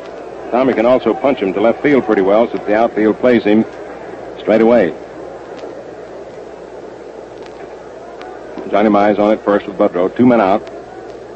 1 ball, 2 strikes on Tommy Henrik, the batter. Vandermeer ready to work now. Takes his stretch. Budrow moving off first. Here it is. Henrik swings and he misses. The ball is dropped by Cooper, but he picks it up, tags out Tommy Henrik. Strikeout number 3 for Johnny Vandermeer. And that's all for the American League in the first half of the 5th inning. No runs, 1 hit, no errors for the National Leaguers. 1 man left on. And the score at the end of 4 1/2 innings, 3-0 in favor of the American League. That sudden onslaught by the American Leaguers in the first inning, which saw Lou Budrow lead off with a home run, Tommy Henrik double, and Rudy York to follow with a home run, has given the American Leaguers their 3-0 lead. And so as we come into the last half of the 5th inning, we're going to have a new pitcher for the American Leaguers. Bud Chandler worked the first 4 innings, allowed only 2 hits in blanking the National League. And it's going to be Big Al Benton of the Detroit Tigers. Benton has been in 17 games so far this season for Del Baker. He's won 6 and lost 5. Has pitched 129 2/3 innings. Has allowed 111 hits, walked 40, struck out 58. And we're going to have a change in umpires, as we indicated to you a moment ago. That seems to be the tradition in all-star games. We'll watch and see just what the lineup is going to be in the way of umpires as we get ready for more action here in the last half of the 5th. The announcement over the public address system was concerning the coming into the game of Al Benton. Bill McGowan is going to work back to the plate now, and Lee Ballanfant's going to move down to third base. Al Barlick has moved over to first base, and Ernie Stewart of the American League will umpire at second base.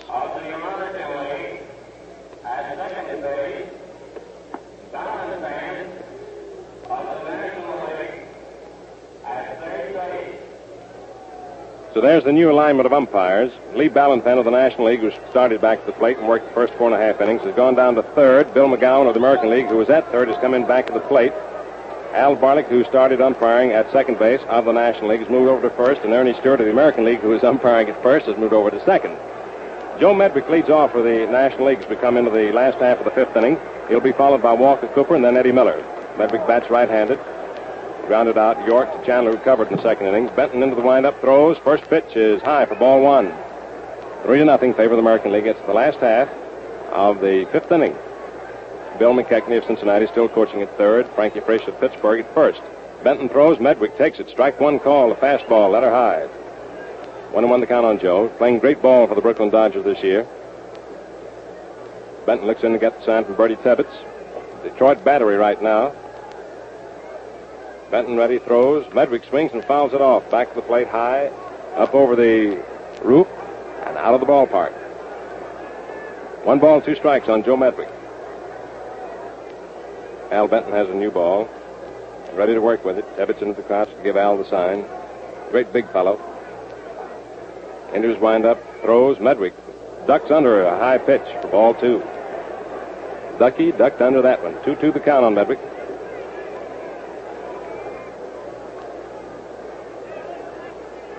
Joe stands in close to the plate.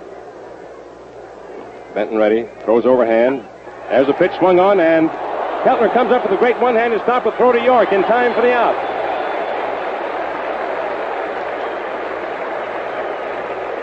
Medwick drove one which appeared headed between Keltner and Budrow, but Keltner went to his left, came up with a one-handed, glove-handed pickup of his vicious bounder, and then threw over to York in time to retire Medwick and rob him of a base hit. Here's Walker Cooper stepping in. Cardinal catcher single to right in the third inning for the first National League hit of the night. They've only had 2. Bats right-handed. Al Benton ready for the first pitch. Here it is. High inside. Ball 1. 3-0 the score. Favor the American League. It's the last half of the 5th inning. Eddie Miller is on deck. Walker Cooper ready. Here it is. He doesn't mean to swing on that one, but does. The ball rolls down the third baseline. Tebbets picks it up, throws over to first. In time for the out on a very nice play.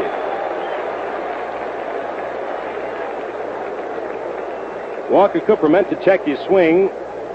Couldn't. The ball hit the bat and rolled down the third baseline. Tebbets raced out, grabbed it, wheeled around, threw over to York in time to retire Cooper for the second out. And so there have been 2 swell defensive plays on the part of the American League here in the last half of the 5th inning to retire the first 2 men. Up now is Eddie Miller of the Boston Braves, who struck out in the 3rd inning, up for his second time, bats right-handed. Al Benton rocks in the box, throws. Miller swings, hits this one past the mound out to short. Budrow up with it. There's a throw to York in time for the out. And so that's all for the National League in the last half of the 5th inning. Out in order. No runs, no hits, no errors, nobody left on base. And at the end of 5 innings of play, the score remains 3-0 in favor of the American League. Going into the first half of the 6th inning, we'll have Ted Williams, Joe DiMaggio, and Rudy York coming up in that order for the American League. Bill McKechnie, manager of the Cincinnati Reds, stops at the plate to talk to Bill McGowan for a moment. Ted Williams, who has a couple of bats, swinging them from shoulder to shoulder, kids around with Bill McKechnie as he moves over now to the National League bench. Art Fletcher, who's coaching at third for the American League, goes down to talk to Lee Ballanfant back at third base, while Johnny Vandermeer tosses a few in from the mound. For those of you who might have tuned in late and are wondering how the American League achieved their 3-0 advantage, we'll repeat that Lou Budrow, in the first inning, leadoff man for the American League, drove one up into the left field stands for a home run. Morton Cooper was pitching at the time. Tommy Henrik followed with a double to right, and then after Cooper had retired, Ted Williams and Joe DiMaggio, Rudy York drove one into the right field stands for a home run, scoring Henrik ahead of him. That's been all of the offensive fireworks so far in this game. Since that time, it's been quite a pitching duel. Morton Cooper worked the first 3 innings, allowed 4 hits, issued no passes, struck out 1, gave up 3 runs. Johnny Vandermeer came into the 4th inning and has been pitching ever since. Struck out 3 men and has allowed only 1 hit. Ted Williams steps in. He flied to Medwick in left field in the 1st inning, single to right in the 3rd. He's had 1 hit and 2 times at bat tonight. Vandermeer goes into the windup. Here's the first pitch to Williams. Ted takes it. It's in there for a called strike. Started to swing, checked his though, and fell away from the plate. 1-1 the count on Ted. Outfield pulled a little bit toward right for him. Vandermeer looks in to get the sign from Walker Cooper. Swoops down low as he starts into his windup, whips the left arm around. Williams takes a change of pace pitch high for ball 1. 1-1 the count. Joe DiMaggio on deck, down on one knee, to the left of the plate, watching the action. Vandermeer's working very slowly, no hurry. Now he's set for the 1-1 pitch into Williams. Williams ready. Here it is. Williams swings and misses. Strike 2. 1 ball, 2 strikes on Ted. Fans get a big kick out of seeing fellows like Williams, DiMaggio, and other sluggers swing and miss. Vandermeer stands a bit ahead of Williams. 1 ball, 2 strikes. He's ready to work. Here it comes. Low outside for ball 2. 2-2 the count on Williams. Don't forget the second All-Star game to be played at Cleveland tomorrow night, broadcast of which will come to you exclusively over the Mutual Network. 2-2 the count now on Ted Williams. Vandermeer taking his time, mops his brow. Looks in to get the sign from Cooper. Williams stands in that plate, swinging the bat around. Vandermeer ready to work. Here it is. Williams moves away from a high inside pitch for ball 3. So we have a full count on Ted, 3-2. And Vandermeer has gotten into this situation a number of hitters since he's been in the ball game, 3-2 situations. He hasn't suffered too much from it as yet, though. All set for the payoff pitch to Williams. Ted digs in. Vandermeer throws. Williams swings and drives a fly ball out into center field. Pete Reeser going back deep over toward right center. Undred waiting, and he makes the catch for the out.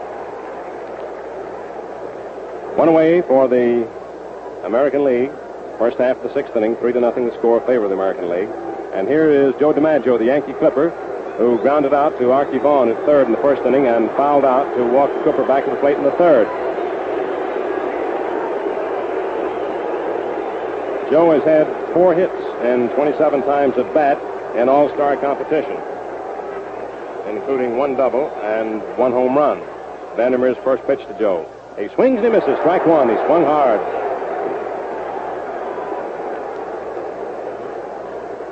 This is the 7th all-star game for DiMaggio. 1 out, nobody on. DiMaggio the hitter, Rudy York on deck. Vandermeer ready. Here's the pitch. DiMaggio takes it inside. Ball 1, fast pitch. Almost got the inside corner, but not quite.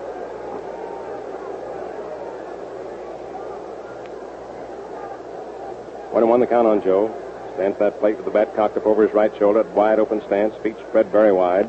Outfield pulled way over toward left and deep. Vandermeer throws. DiMaggio swings and drives this one on the ground. Off the glove of Johnny Mize. Out into right field. The ball deflects. Now out comes in to field it. DiMaggio holds on to first and is credited with a base hit. His 5th in all-star competition. It was a vicious bounder to the right of Johnny Mize. He got his glove on it, but couldn't hold on to it. Bounced off his glove into short right for a single. That's the 6th hit for the American Leaguers. 4 of them off Morton Cooper, who worked the first 3 innings. Second off Johnny Vandermeer, who came in the 4th and is now working his 3rd inning. Up at the plate steps Rudy York, who hit a home run in the first inning with Tommy Henrik aboard, and then struck out in the 4th inning, first time Vandermeer pitched against him. York struck his home run off Morton Cooper. Vandermeer's taking his time, out back of the hill, looking around at the outfield, hitching up his trousers. York digs in, stands deep in the batter's box, in close to the plate, outfield shaded toward left. Joe DiMaggio takes the lead off first. Johnny Mize on the bag. Vandermeer into the stretch. 1 out. Look at the runner. Here's the pitch to York. He takes it and it's in there for a called strike. Went into a bunting motion that brought Archie Vaughan racing in from third. Eddie Miller at short walks over near second, hollers something over to Jimmy Brown to get the signal straight. Double play combination. DiMaggio moves off first again. Vandermeer into the stretch. York digs into the plate. Vandermeer throws. York swings and sends a ground ball down to Vaughan. Vaughan over to Jimmy Brown, who drops the ball. And all hands are safe.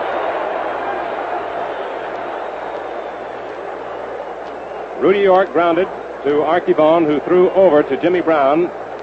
And Jimmy Brown dropped the ball. And it's an error charge to the Cardinal second baseman, enabling Joe DiMaggio to go safe at second. And York is safe at first, of course, on the fielder's choice, which resulted in an error. So the American Leaguers are threatening once again. Runners on first and second. 1 out.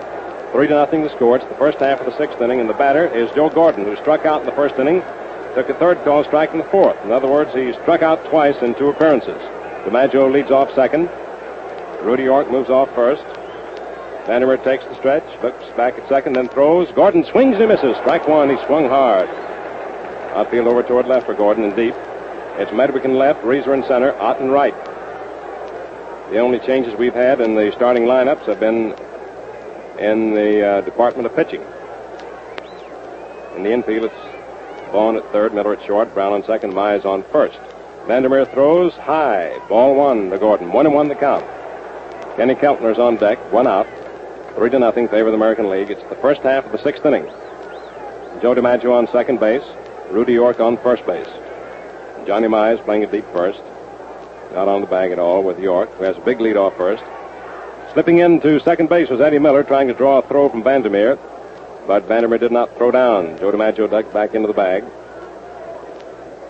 Miller goes back to a normal short position. Vandermeer takes a stretch, look back at second. Here's the pitch to Gordon.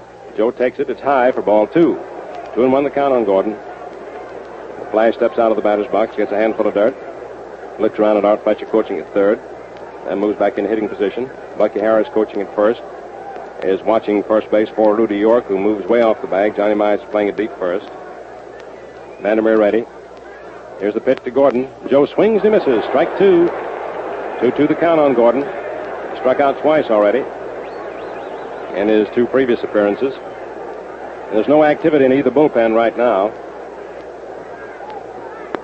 Since the first inning, this game has settled down into a real pitching duel. This has been the first real offensive threat since the first inning, in which the American Leaguers got all 3 runs. Vandermeer ready.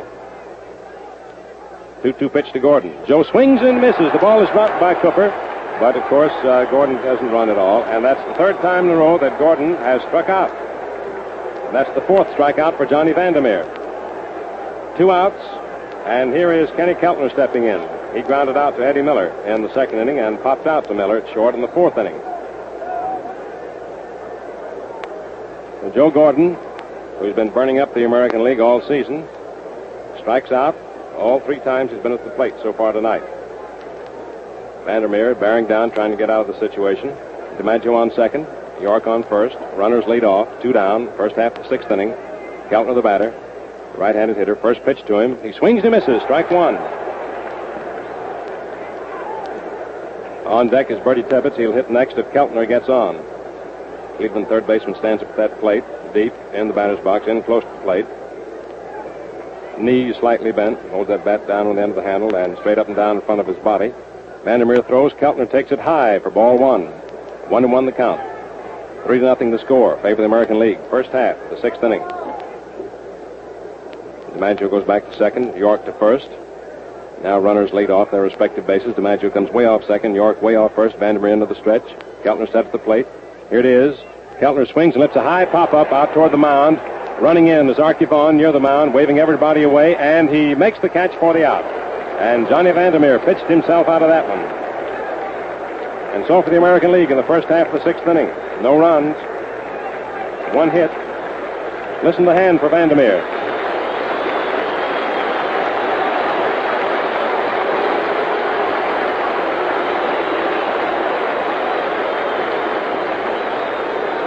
For the American League in the first half of the 6th inning, no runs, 1 hit, 1 error for the National League. 2 men left on base. And that error, charged to Jimmy Brown, is the first error of the game. And now while we're waiting for the National League to come to bat in the last half of the 6th inning, let's pause for station identification. This WGN, the voice of the people, Chicago. This is Mel Allen speaking to you once again from the Polo Grounds as we come into the last half of the 6th inning. Danny Litweiler is going to come in to pinch hit. He bats right-handed. Al Benton doing the pitching for the Detroit Tigers. Working for the American League right now. Throws. Litweiler swings and lines one out into right field. Gordon goes over, can't get it. Makes a valiant try, but the ball drops into right field safely for a base hit.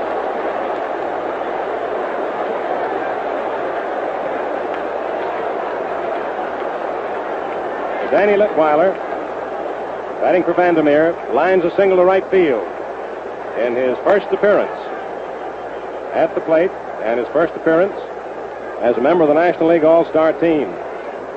That's only the 3rd hit of the evening for the National League. First 2 hits having come off Spud Chandler, who worked the first 4 innings. Up now is Jimmy Brown, switch hitter, batting left-handed against the right-handed pitching of Al Benton. He was hit by a pitched ball in the first inning, grounded out to Gordon in the 3rd. Benton takes the stretch, throws. Brown swings and lines this one foul. Back of 3rd for strike 1. Joe Gordon came very close to coming up with one of those typical Gordon plays. Raced far to his left and leaped up in the air trying to get Litweiler's line drive, but couldn't do it. Dropped safely into right field for a hit. It's 3-0 favor the American League. Last half of the 6th. The National League fans are starting that rhythmic chant calling for a rally.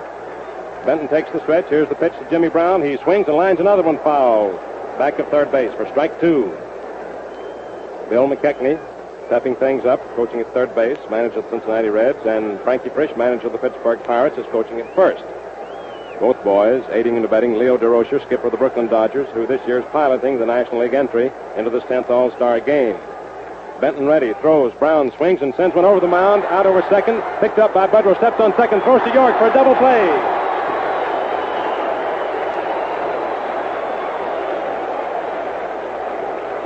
Beautiful twin killing. Jimmy Brown hit this one over Benton's head, out over second base. Lou Budrow scampered over at the bag, picked the ball up, same time stepping on second, flipped over to Rudy York at first to complete the double play. That's the second double play the American Leaguers have come up with. Here is Archie Vaughn stepping in.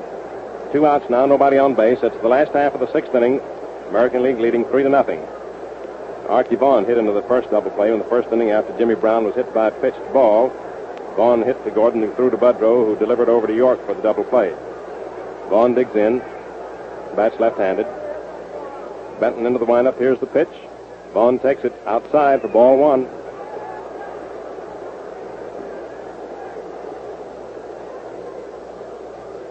Benton looks in to get the sign from Tebbets, working rapidly. Pitches. Vaughn takes a fast one low for ball 2. Outfield pulled over toward right, slightly toward right and center right, almost straight away and left. Claude Passo throwing in the bullpen for the National Leaguers. Benton ready, pitches. Vaughn looks at one over the outside corner for a called strike. Plenty of activity in the American League bullpen. 2 pitchers warming up, one of whom is a left-hander, Cotton Ed Smith of the Chicago White Sox. 2 balls, 1 strike on Archie Vaughn, 2 men out. Here it is. Vaughn takes it low inside for ball 3. It's the last half of the 6th inning. The American League out in front by a score of 3-0. All the damage having come in the first inning. Benton ready for the 3-1 pitch to Vaughn. Vaughn takes it, and it's in there for called strike 2. Vaughn started down toward first base, turns around to argue with umpire Bill McGowan. Bill McKechnie raises a howl at third, but there's no argument. Frankie Frisch stands at first with his hands on his hips, looking in with a bit of a scowl at the plate. 3-2 the count now on Vaughn. Benton ready. Here's the payoff pitch. Vaughn takes it, and it's inside for ball 4. And Vaughn walks. And here's Pete Reiser stepping up. That's the first pass issued by Benton and the first National Leaguer to have received a base on balls tonight. And as a matter of fact, that's the first walk in the ball game. Pete Reiser steps in. He grounded out to Gordon in the first inning. Had himself an infield hit in the 4th. Bats left-handed. Hitting on the season at .361. Benton takes the stretch. Here it is. Reiser moves away from a low inside pitch. Ball 1 is into the dirt. Got away from Tebbets a couple of feet, but not far enough to permit Archie Vaughn risking the chance of going down to second base. 2 men out now. Reiser the batter. Johnny Mize on deck. Archie Vaughn on at first base. Benton takes his stretch. Here it is. Reiser swings and foul tips it for strike 1. He really took a terrific cut at that pitch. 1-1 the count on Petey. Keltner at third is playing way over toward short. Gordon the deep second on the edge of the outfield grass. Stretched by Benton. Here it is. Reiser swings and drives one out into center field. There goes Joe DiMaggio way back, getting under it and making the catch for the out. A drive good for some 400 feet. And so that's all for the National League in the last half of the 6th inning. No runs, 1 hit, no American League errors, 1 man left on base. And so that brings us to the end of the 6th inning mark, where the American League leading 3-0, getting their 3 runs in the first inning on a home run by Lou Budrow, a double by Henrik, and a home run by Rudy York. Totals at the end of 6 innings for the American League: 3 runs, 6 hits, no errors, 4 men left on. For the National League, no runs, 3 hits, 1 error, and 3 men left on base.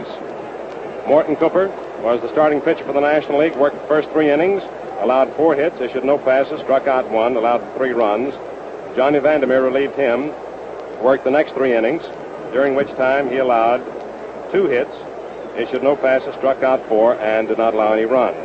Bud Chandler was the starting pitcher for the American League, worked the first 4 innings, allowed 2 hits, issued no passes, struck out 2, and allowed no runs.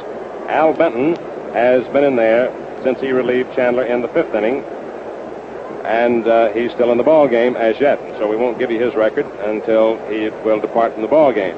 So at the end of 6 innings, it's 3-0 favor of the American League, and now taking over as we go into the 7th inning, and to describe the remainder of the ball game for you is Bob Elson, who covers the games of the Chicago Cubs and the Chicago White Sox for the Mutual Station in Chicago. Here he is, Bob Elson.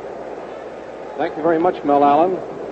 Good evening, friends. We have quite a ball game on our hands here in this number 10 game in the All-Star Series, which this year, as you know, is being played here in the Polo Grounds in New York. And as we go into the first half of the seventh inning, the National League is sending in a brand new team. At third base, Elliott of Pittsburgh. At short, Reese of Brooklyn. At second, Herman of Brooklyn. At first, McCormick of the Reds. The catcher, Lombardi. The pitcher, Passaw. The outfield. Here come the announcements now on the changes.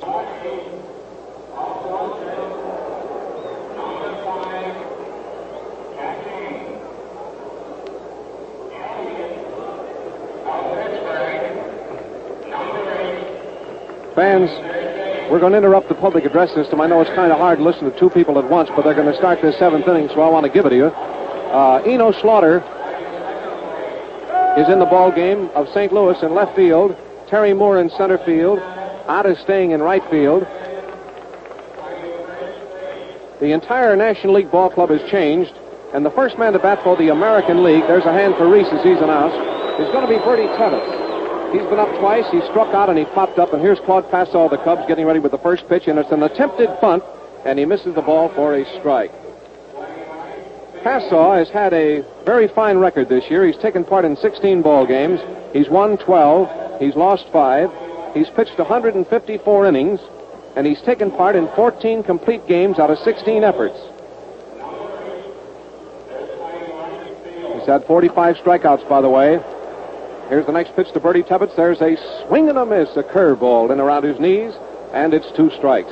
There's nobody on and nobody out here in the seventh. The American League leads 3-0, but the National League is still within striking distance, and the National League partisans here in the Polo Grounds in New York are still hoping that the National League will unload some of that power and really get back in this ball game. The American League is not out of reach.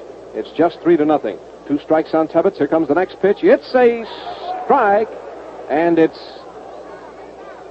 he tried to back away from a pitch that was inside. It's a called strike. It looked at first as though it might have hit his bat, but the umpire says no, and Tebbets is out on strikes.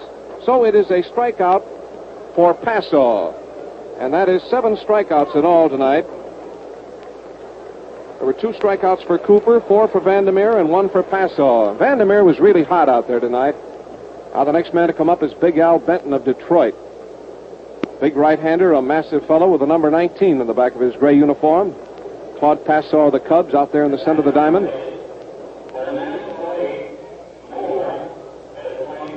Here's the first pitch. He swings and hits a hopper down the third baseline. Elliott coming fast. There goes the peg. He's out. Elliott to McCormick, and there's 2 gone. Elliott, a reformed outfielder, by the way, has played great ball for Frankie Brish's Pittsburgh Pirates. As Frankie said, well, the kid looks like he's been in there for years. Elliott's played bang-up ball at third base for Pittsburgh. Now that's 2 gone. We're back to the top of the batting order for the American League, and here's Lou Boudreau. He's been up 3 times. He hit a home run. He flied out, and he forced a runner the 3rd time. So he's up for his 4th time, and there's a high fly ball to left field. Country Slaughter getting under this ball, going to his right. He should get it. It's very high, and he caught it to retire the side. And so, before the right-hand shoots of Claude Passaw, the American League goes down 1-2-3 in the first half of the 7th inning. Now there's a big roar from the crowd. The National League partisans are standing in the last half of the 7th. The National League, as you know, is the home team here tonight. The American League has the lead in this series of 6-3, and it's been a wonderful ball game tonight. And now we're going to see if there are any changes for the American League. Yes, there are going to be some changes.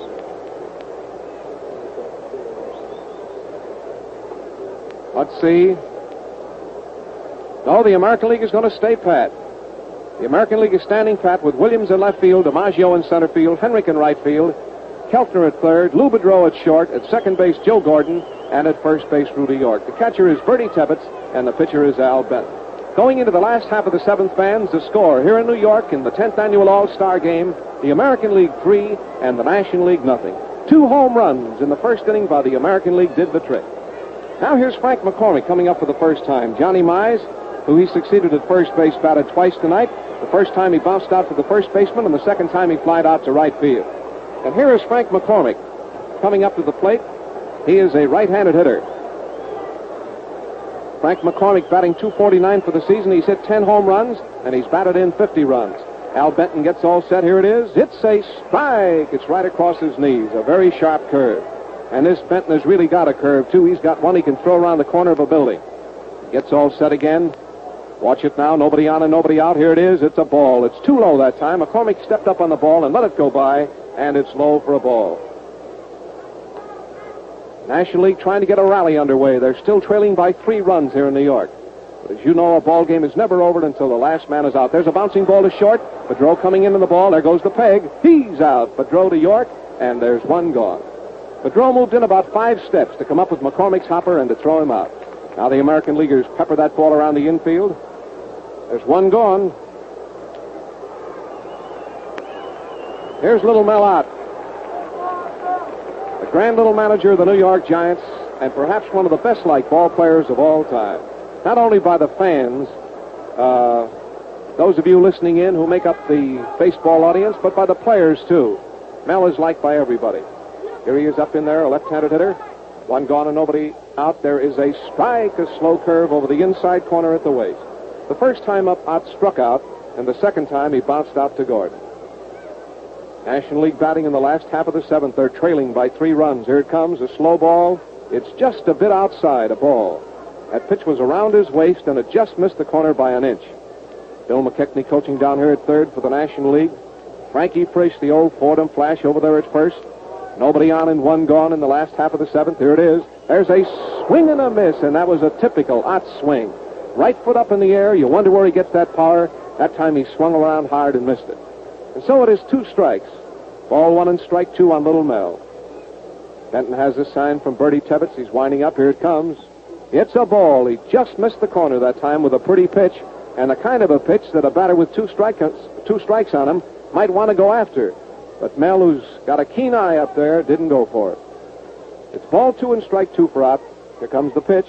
It's a swing and a foul on the ground. Down here to our left. The American Leaguers talk it up out there in the infield, and the American League outfield is playing straight away. This fellow Ott is a kind of a batter. You have to play every place for him. You can't swing your outfield or swing your infield or swing anything. And they're playing him absolutely on the diamond straight away. The outfield and infield. Pitcher getting set again. Here comes the next one to Ott. He struck him out. He went for a fastball right across his knees, and he struck him out. Boy, that was a beauty that time. Very fast and right in around his knees, and he went down swinging.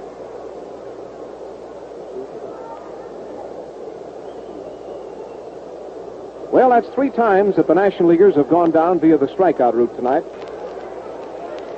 Here's the left-hand hitter up. It's Slaughter. Country Slaughter, the left fielder, playing in left field, the regular right fielder for the St. Louis Cardinals. Slaughter's average is .284. He's hit 4 home runs, and he's had 22 runs batted in. The first pitch was a ball, knee-high. Here comes the next pitch to Slaughter. He swings, hits a high hopper. It's going to drop behind the pitcher. Gordon making the play. He's safe. He beat it out for a hit. Fans, that was that kind of a high-hopping ball.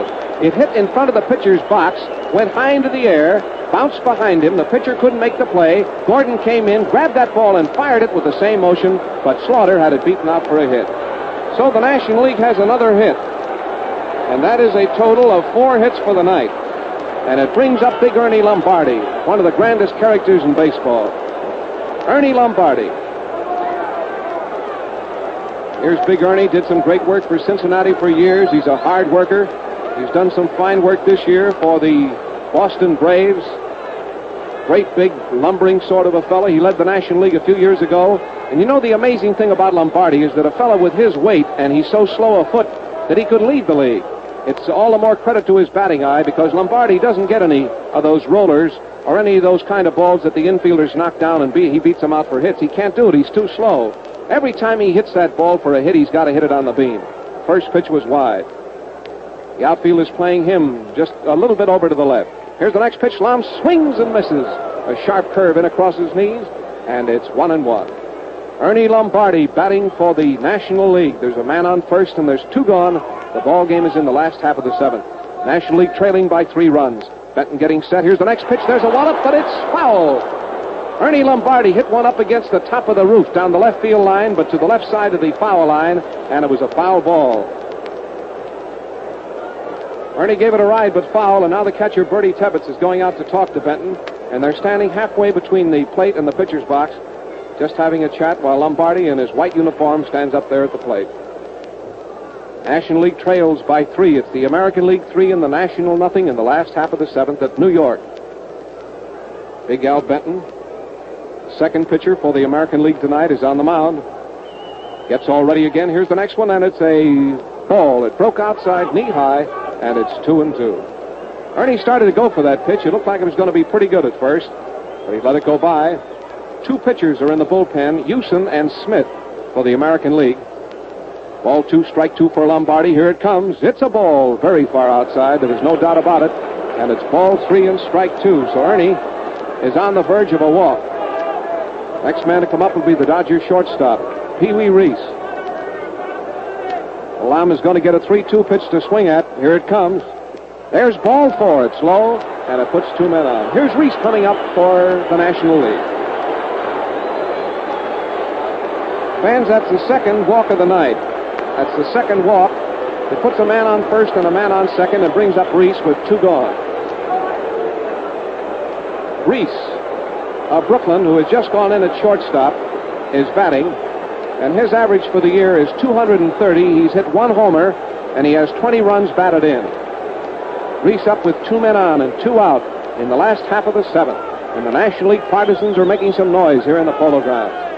Here's the pitch, and Reese takes, and it's a strike. It's right across his knee. By the way, Mel was just telling me that Reese hits well here in the Polo Grounds. Mel, of course, sees all these games in New York. Well, the National League could really use a hit in this spot. They have 2 men on and 2 out. Here comes the next pitch, and it's very wide. They wasted a pitch that time, and Bertie Tibbetts cocked his arm as though he was going to throw that ball to first, but he held it. And so it's 1-1 on Reese. 2 men on and 2 out in the last half of the 7th as the National League fights hard here in New York to come from behind. Al Benton getting his sign out there again. Here's the next one. There is a ball. It missed the corner knee high, and it's ball 2 and strike 1 for Reese. Remember that tomorrow night Mutual will bring you the big game from Cleveland in the big Municipal Stadium at 8:45. Here comes the next pitch. Reese swings, and there's a line drive, and Bedreau caught that ball going to his left. Bedreau caught that ball going to his left to retire the side. A very hard hit ball, fans. Bedreau, the shortstop, went to his left, and just near second base, he reached out and caught that ball above his knees. It was a well-hit ball, and Bedreau made a nice play on it to retire the side. And so that National League threat is over, and it is no runs and 1 hit, and the ball game is going into the first half of the 8th. By the way, the attendance tonight is in the neighborhood of 35,000. Secretary Brannick of the Giants sent up the figures, which are in the neighborhood of $100,000. The Treasury Department will announce the exact figures in a day or so. All the money from this ball game and all the money from the game tomorrow night, the first $100,000 will be used for the Ball and Bat Fund, which is to provide baseballs and bats and gloves for all the camps in the United States. After that, all the rest of the money will go to the Navy and the Army relief funds. Fans, we're at the end of 7 innings here in New York City in the All-Star Game. The American League 3, the National League nothing. And now we're going to pause briefly for station identification. This is the Mutual Broadcasting System. This is WGN, the voice of the people, Chicago.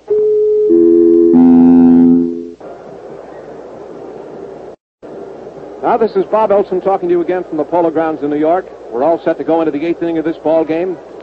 Mutual Broadcasting System brings you exclusive coverage of one of America's outstanding sports classics, the All-Star Game.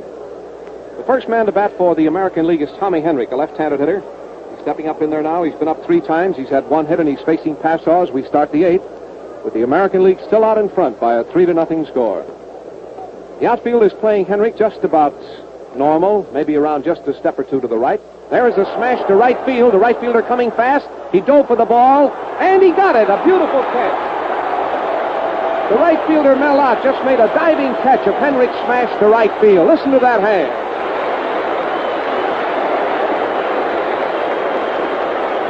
Baby, was that a honey. That was the fielding gem of the night as Melot raced in and made a diving catch of Tommy Henrich's smash into right field, and that really brought the crowd to its feet. That was a beautiful play to watch.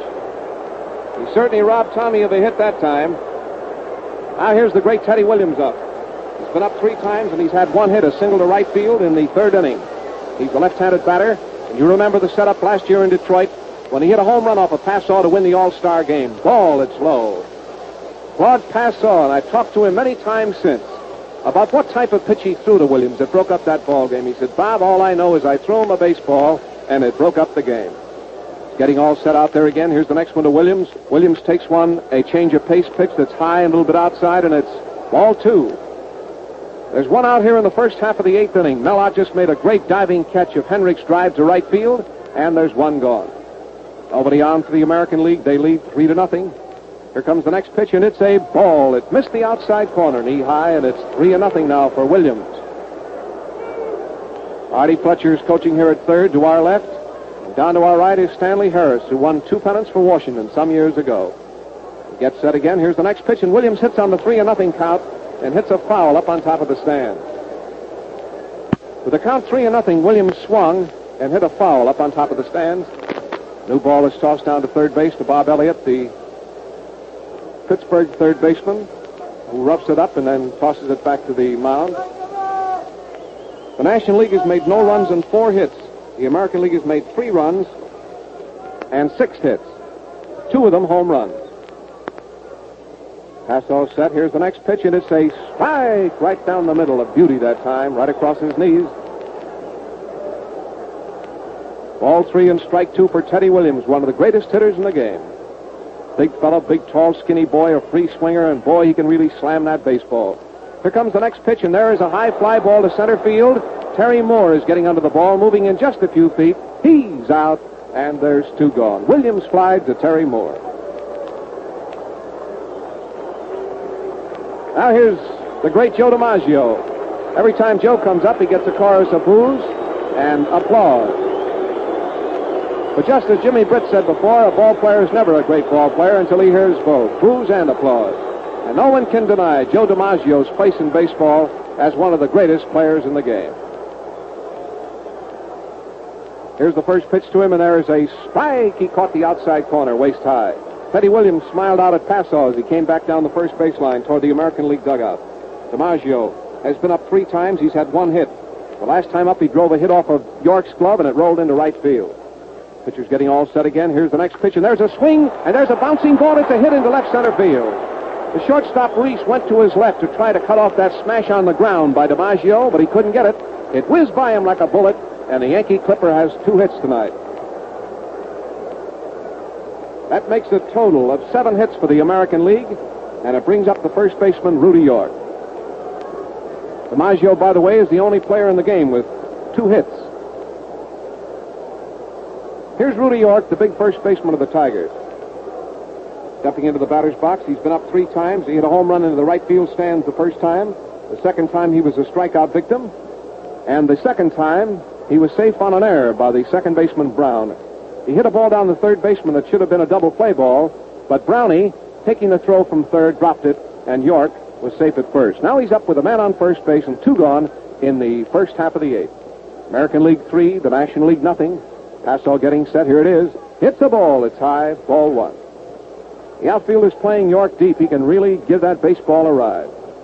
Terry Moore in center field, Country Slaughter in left field, and in right field it's Mellott of the Giants. Slaughter is a regular right fielder, but he's playing left field here in the game tonight, and he's one of the best outfielders in the game. Passaw getting his sign again. Here comes the next pitch to York. York swings. There's a high foul. It's off here to the right. The catcher flips off his mask. Lombardi coming back, but there's no play. It drops into the stands right beneath our mutual broadcasting booth, and it is a harmless foul. Well, remember, the winner tonight plays the service team, and a great attraction tomorrow night in the big Municipal Stadium at Cleveland. Tomorrow night, Waite Hoyt, Jack Graney, and I will bring you the ball game from Cleveland as another exclusive mutual presentation. York swings that big bat around. He has a big black 4 on the back of his gray uniform. For a big fellow, he kind of crowds that plate. There's a man on first. It's DiMaggio. There's a ball. It backs him right out of the box, and it's ball 2 and strike 1. Passaw, the Cubs, is the third pitcher for the National League tonight. Morton Cooper started, then Vandermeer, and then Passau. All the American League runs were scored on Cooper. 2 home runs and a double in the first inning. Here's the next pitch. York swings. There's a hopper down the third base line. It may be fair. It may be foul. It's fair. There's the throw, and he's out in a very close play. Boy, was that a close play. He picked that ball up just in front of the bag and about a half an inch fair, fired that ball to first base, and the runner was out by just a fraction of a step to retire the side. And so, fans, it is no runs and 1 hit in the first half of the 8th inning. The American League is going out onto the field, and the National League is coming up to try again to get back into this 10th annual All-Star game. They're trailing by 3 runs. There's Al Benton going out to the center of the diamond. And let's take a look around that American League team. Williams in left field, DiMaggio in center field, Henrik in right field, Keltner at third, Bedreau at short, Gordon at second, York at first, Tebbetts is catching, and Benton is pitching, and it looks like McCarthy is going all the way with this American League team. Mickey Owen, who's done some great work for Brooklyn this year, is going to bat for Passau as we start the last half of the 8th.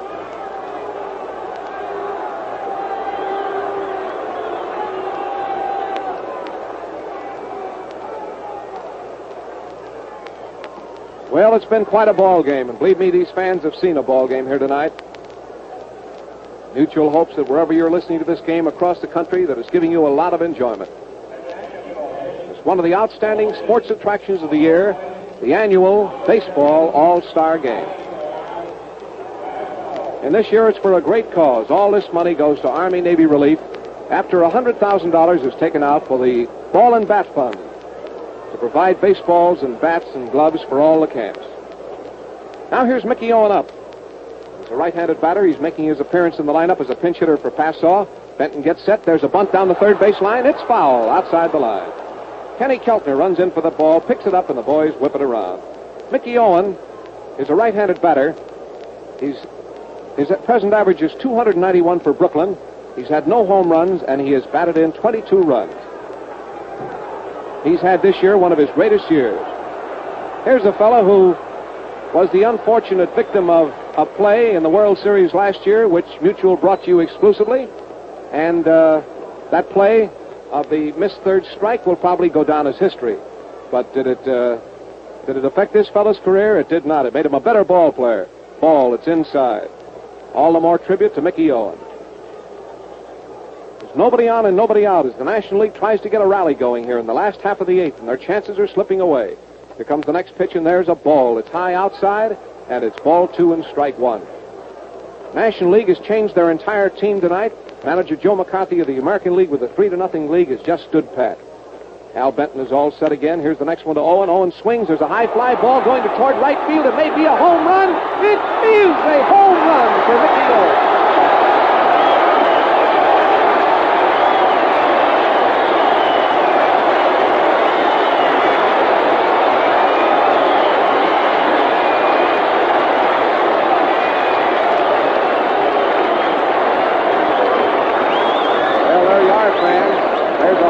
For Mickey Owen into the right field stands. Yes, sir, this National League team is still battling here in New York in this All-Star game. It's 3-1 now in favor of the American League. Mickey Owen just batted for Passau, and as a good pinch hitter should, he not only came through with a hit, he hit one for the circuit. Now here's the leadoff man, Billy Herman, a right-handed hitter. There's a ball, it's wide. Billy Herman's average for the year is 248. He's hit 1 homer, and he's driven in 29 runs. The American League is warming up 2 pitchers, and there's the first squawk tonight. The pitcher, Al Benton, didn't like that call, and he's very red-faced out there as he hollers at the umpire, Bill McGowan. Billy Herman waits for the next pitch. Watch it, here it is. There's a swing and a foul. It's out of play. It's up into the stands, off there to the right, and it's a foul strike. So we have a count of 1-1 on Billy Herman, with 1 run in, nobody on, nobody out. Last half of the 8th inning at New York, the American League 3 and the National League 1. And this is some ball game. Now he rocks his arms back and forth. He's getting set again. Here it is. There's a ball. It missed the corner by an inch. And not anymore either. They're really waiting Benton out now. It's ball 2 and strike 1 for Billy Herman. He went in at second base in place of Jimmy Brown. Here comes the next pitch, and Herman hits a little hopper to the pitcher's right. He's up with the ball. There goes the peg. He's out. Pitcher to first, and there's 1 gone. So that brings up the third baseman, Bob Elliott of Pittsburgh. Here's Bob Elliott coming up for his first time in the ball game tonight. His average for the year is 286. He slammed out 8 home runs, and he's driven in 53 runs. It's the last half of the 8th at New York. This ball game will end at 9:30, even if it isn't over, because of a practice blackout here in New York tonight. In other words, at 9:30, regardless of what the score is or what the conditions are, the game ends. Ball 1 to Elliott. Here's the next pitch. There's a strike. It's right across his knees, it's called. Very sharp curveball. 1 out, a run in for the National League. It's 3-1 in favor of the American. Bob Elliott of Pittsburgh, a right-handed hitter, is up in there. Benton gets his sign. Here's the next pitch, and there's a line drive. It's a hit to right field. The first baseman, York, leaped up but couldn't get it, and it puts Elliott on first base. A sharp hit to right field for Elliott. That's 6 hits for the National League. And it brings up the center fielder, Terry Moore, one of the greatest outfielders in baseball. Terry Moore of the St. Louis Cardinals, batting .271. He's hit 2 home runs, and he has 17 runs batted in. But when it comes to ball hawks, and when it comes to fielding his position, this fellow doesn't have to take a back seat for anybody. Man on first, Terry Moore batting. Here's the pitch. There's a strike. It's called. It's right across his waist. 1 out, a man on for the National League. They're trailing 3-1 here in the last half of the 8th, and they're running up against the time deadline. Gets all ready again. Here's the next pitch. There's a swing and a miss as Terry Moore took a vicious cut at a knee-high curveball, and it's 2 strikes on Moore. Moore steps out of the batter's box, knocks the dirt off his cleats with his bat. He's up in there again, a red 8 in the back of his white uniform. Here he is right below our mutual booth. We could almost drop our pencil on him. We're so close to the field of play. Al Benton, a big towering right-hander out there on the mound, is getting set again. Here it is. And there is a ball that's over his head and just a fraction behind him. And it's ball 1 and strike 2 for Terry Moore. Next man to come up will be the first baseman, Frank McCormick. The American Leaguers talk it up out there in the infield. The outfield is playing straight away. Here's a foul. He didn't mean to hit it. He was backing away from an inside curveball. The ball hit his bat, and as he backed away, the ball went off to the right. He went out to the left, and it's a foul. It's ball 1 and strike 2 on Terry Moore. With a man on first base for the National League and 1 gone, they've scored a run this inning on Owens' homer. Big Al Benton is the second pitcher for the American League. Chandler started. Here's the next pitch, and there is a ball. It's just a little bit too close, and it's 2-2. Ball 2, strike 2 for Terry Moore. Crowds that plate, waves that light-colored bat around. Man on first base, Elliott, has a short lead off. Here comes the pitch, and there's a swing and a foul. It's out of play. It's up into the stands off there to the right, and it's 2-2. Bertie Tebbett gets a new baseball from umpire Bill McGowan. Steps out and fires it out to the pitcher. The exclusive mutual broadcast of the All-Star Game from Cleveland will start at 8:45 Eastern War Time. Remember that, fans. Tune in to your mutual station at 8:45 Eastern War Time. Here comes the next pitch, and Moore hits a high infield fly. It's between the plate and first base, and the first baseman, York, is under it and has it for the second out. So there's 2 gone. Well, here's Frank McCormick coming up. He's no newcomer to All-Star play or World Series play either. Frank McCormick of Cincinnati, a right-handed hitter. He's batting .249. He's hit 10 home runs, and he has 50 runs batted in. He's up there now with 2 out and a man on first in the last half of the 8th. The score is 3-1 in favor of the American League. They scored all their runs in the first inning. Here's the first pitch, and there's a swing and a foul. It's a slow curveball just above his waist. He just got a piece of that ball and rolled it foul to the left of the plate. That, by the way, is the first pinch home run in 10 All-Star games. Mickey Owens' pinch homer, first pinch home run in 10 All-Star games. There's a ground ball to short. Boudreau gets it. The play at second. Force out, and it retires the side. The play went from Lou Boudreau, the shortstop, to the second baseman, Joe Gordon. It was an easy force play, and it retires the side. And so the totals, fans, in the last half of the 8th, for the National League, 1 run and 2 hits.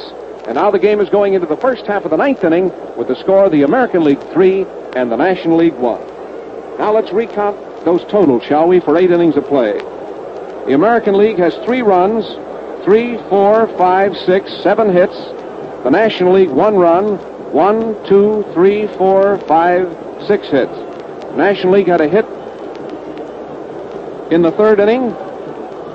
They had a hit in the 4th. They had 1 in the 6th, 1 in the 7th, and 2 in the 8th. The American League had 3 in the 1st, 1 in the 3rd, 1 in the 6th, 1 in the 7th. Ball game is now going into the first half of the 9th. The complete totals: the American League 3 runs, 7 hits. National League 1 run, 6 hits. Now here's the new pitcher. Bucky Walters is in. Bucky Walters has come in for the National League. He's taken part in 18 games. He's won 9 and lost 6 for the Reds this year. He's pitched 127 innings. He's allowed 114 hits. He's walked 39 and he struck out 57.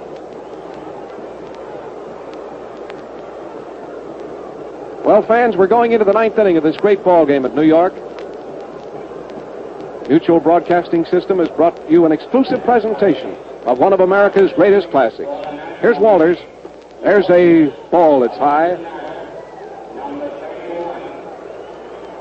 The first man to bat for the American League is Gordon, who has a record tonight. He struck out 3 straight times. There's a bouncing ball to short. Shortstop coming in fast. There's the peg. He's out in a close play. Reese to McCormick. Reese, the Dodgers shortstop, came in fast for Gordon's smash and threw him out. 1 gone. They're running up against a time limit. Remember, the game will end at 9:30, regardless of whether the National League has their last bats or not. Now here's the third baseman, Kenny Keltner. Bucky Walters is getting all set. Here's the pitch. There's a swing and a long fly ball down the left field line. It's foul. It's way over the stands. Boy, that was really a poke. Kenny Keltner's been up 3 times. He bounced out. He popped out twice. Bounced out the first time, and he popped out the second time and the third time. Walters is all set again. Here's the next pitch to Keltner. There's a strike. It's right down the middle. A fastball right through there, and it's called. It's 2 strikes now on Kenny Keltner. The American League leads 3-1. We're in the 9th inning at New York. Here comes the next pitch, and there is a swing, and there's a fly ball down the left field line, and it's foul. Off to the left, and it's still 2 strikes on Kenny Keltner.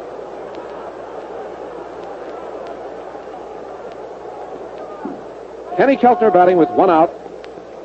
Pitcher gets all set out there again. Here's the next one. There's a swing and a miss. He struck him out.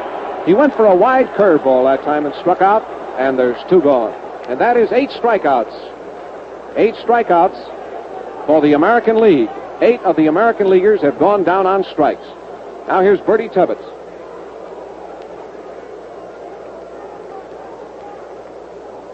Tebbetts, a right-hand hitter up. Here's the pitch. There's a strike. It's called right down the middle. Don't miss the big all-star game from Cleveland tomorrow night at 8:45 Eastern Wartime. Here's the pitch. It's a ball low.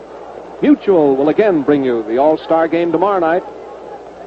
Mutual Broadcasting System leads the way in the presentation of America's leading sports events. There's a half swing. The ump says he went a little bit more than half, and it's a strike. Makes it ball 1 and strike 2 for Tebbetts. Bertie's been up 3 times. He's caught a fine game tonight. He struck out the first time, he popped out the second time, and he struck out the third time.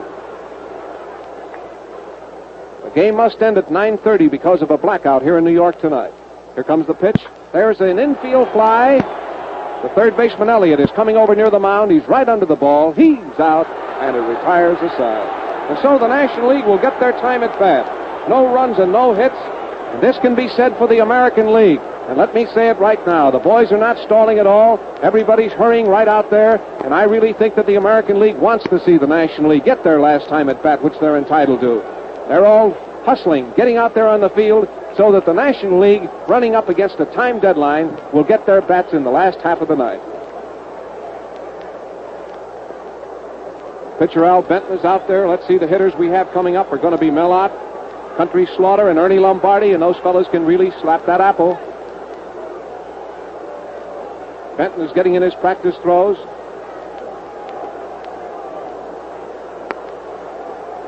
The winner tonight will play Uncle Sam's team at Cleveland tomorrow night.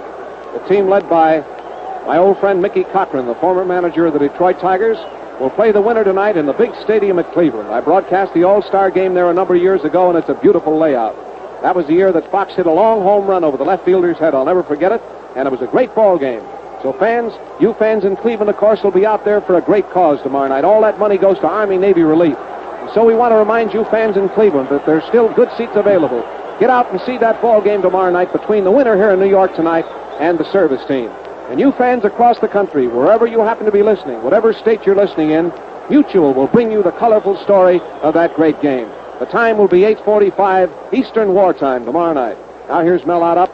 Benton gets all set. There's a swing and there's a foul. It's off to the right. Tebbetts chasing the ball. Maybe out of play. It's in the stands, and it is out of play. It's a harmless foul.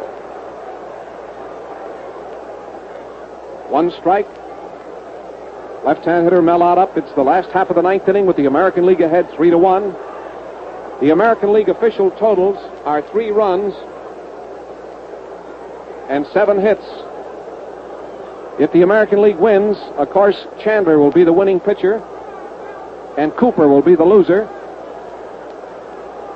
Gets all set out there now, taking his time. There's nobody on, there's nobody out. Benton is ready. Here's the next pitch to Ott. Ott takes a ball that missed the corner, and it's 1-1. Boy, what a moment this is, fans. I know that you can feel the tenseness that we feel here in New York. As the National League up for the last time with 7 minutes left to play, the deadline before the blackout in New York, Mayor LaGuardia was very kind to set aside the time, to give baseball more time tonight. You know, this game was supposed to end at 9:10, but there was an unavoidable delay in starting, and so Mayor LaGuardia very graciously gave baseball a little longer time, right up until the actual deadline of the blackout, which is 9:30. He's getting all set again. Here's the pitch. There's a swing, and there's a foul that the first baseman may have a chance on. He's going back, and it's going into the stands. A foul ball, and it's 2-2 on Little Mel. Now Bertie Tebbetts gets a new baseball from Bill McGowan. Tosses that ball out there. Well, the American League, as you know, scored their 3 runs in the first inning on a home run, a double, and another home run. And the National League scored their run in the 8th inning on a pinch home run by Mickey Owen. Now he's getting all set again. It's 2-2 on Ott. Here it comes. It's a swing and a foul tip, and it got away from Tebbetts, and he's going to get another swing. Looks like Bertie was hurt with that foul. Tebbetts went down on one knee, but he's getting up now and seems to be okay. Well, it's been a wonderful sight here in New York tonight.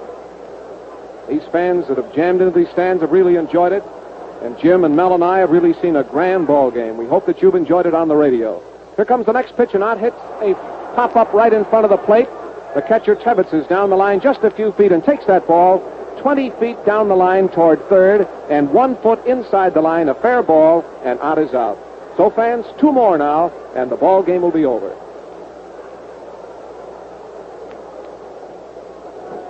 Now the next man to come up, a left-handed hitter, is Eno Slaughter of the St. Louis Cardinals. A great ball player. This fella can run, he can field, he can hit, and he loves to play ball. There's 5 minutes left here in New York. Getting all set now. There's the windup, and here comes the next pitch, and there's a swing and a foul. 1 strike.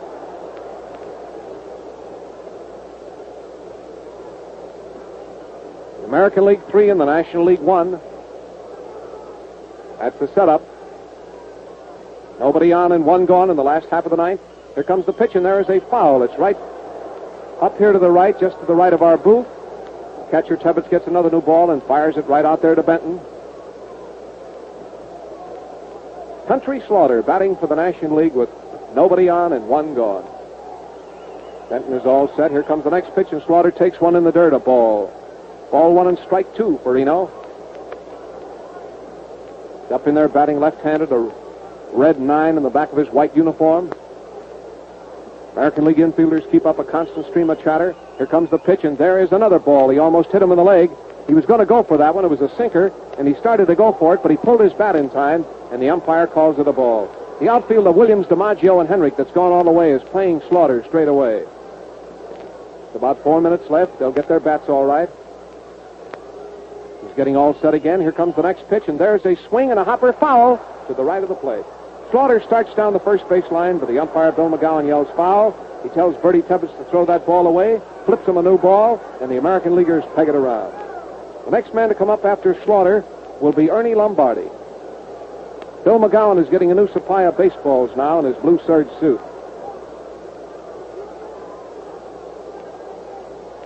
Al Benton is the second American League pitcher tonight. Chandler started.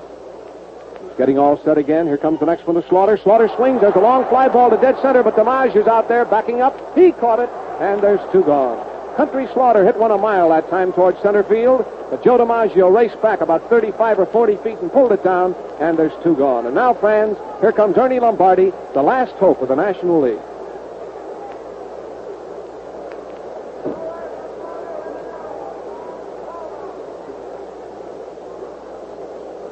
Here's Ernie Lombardi.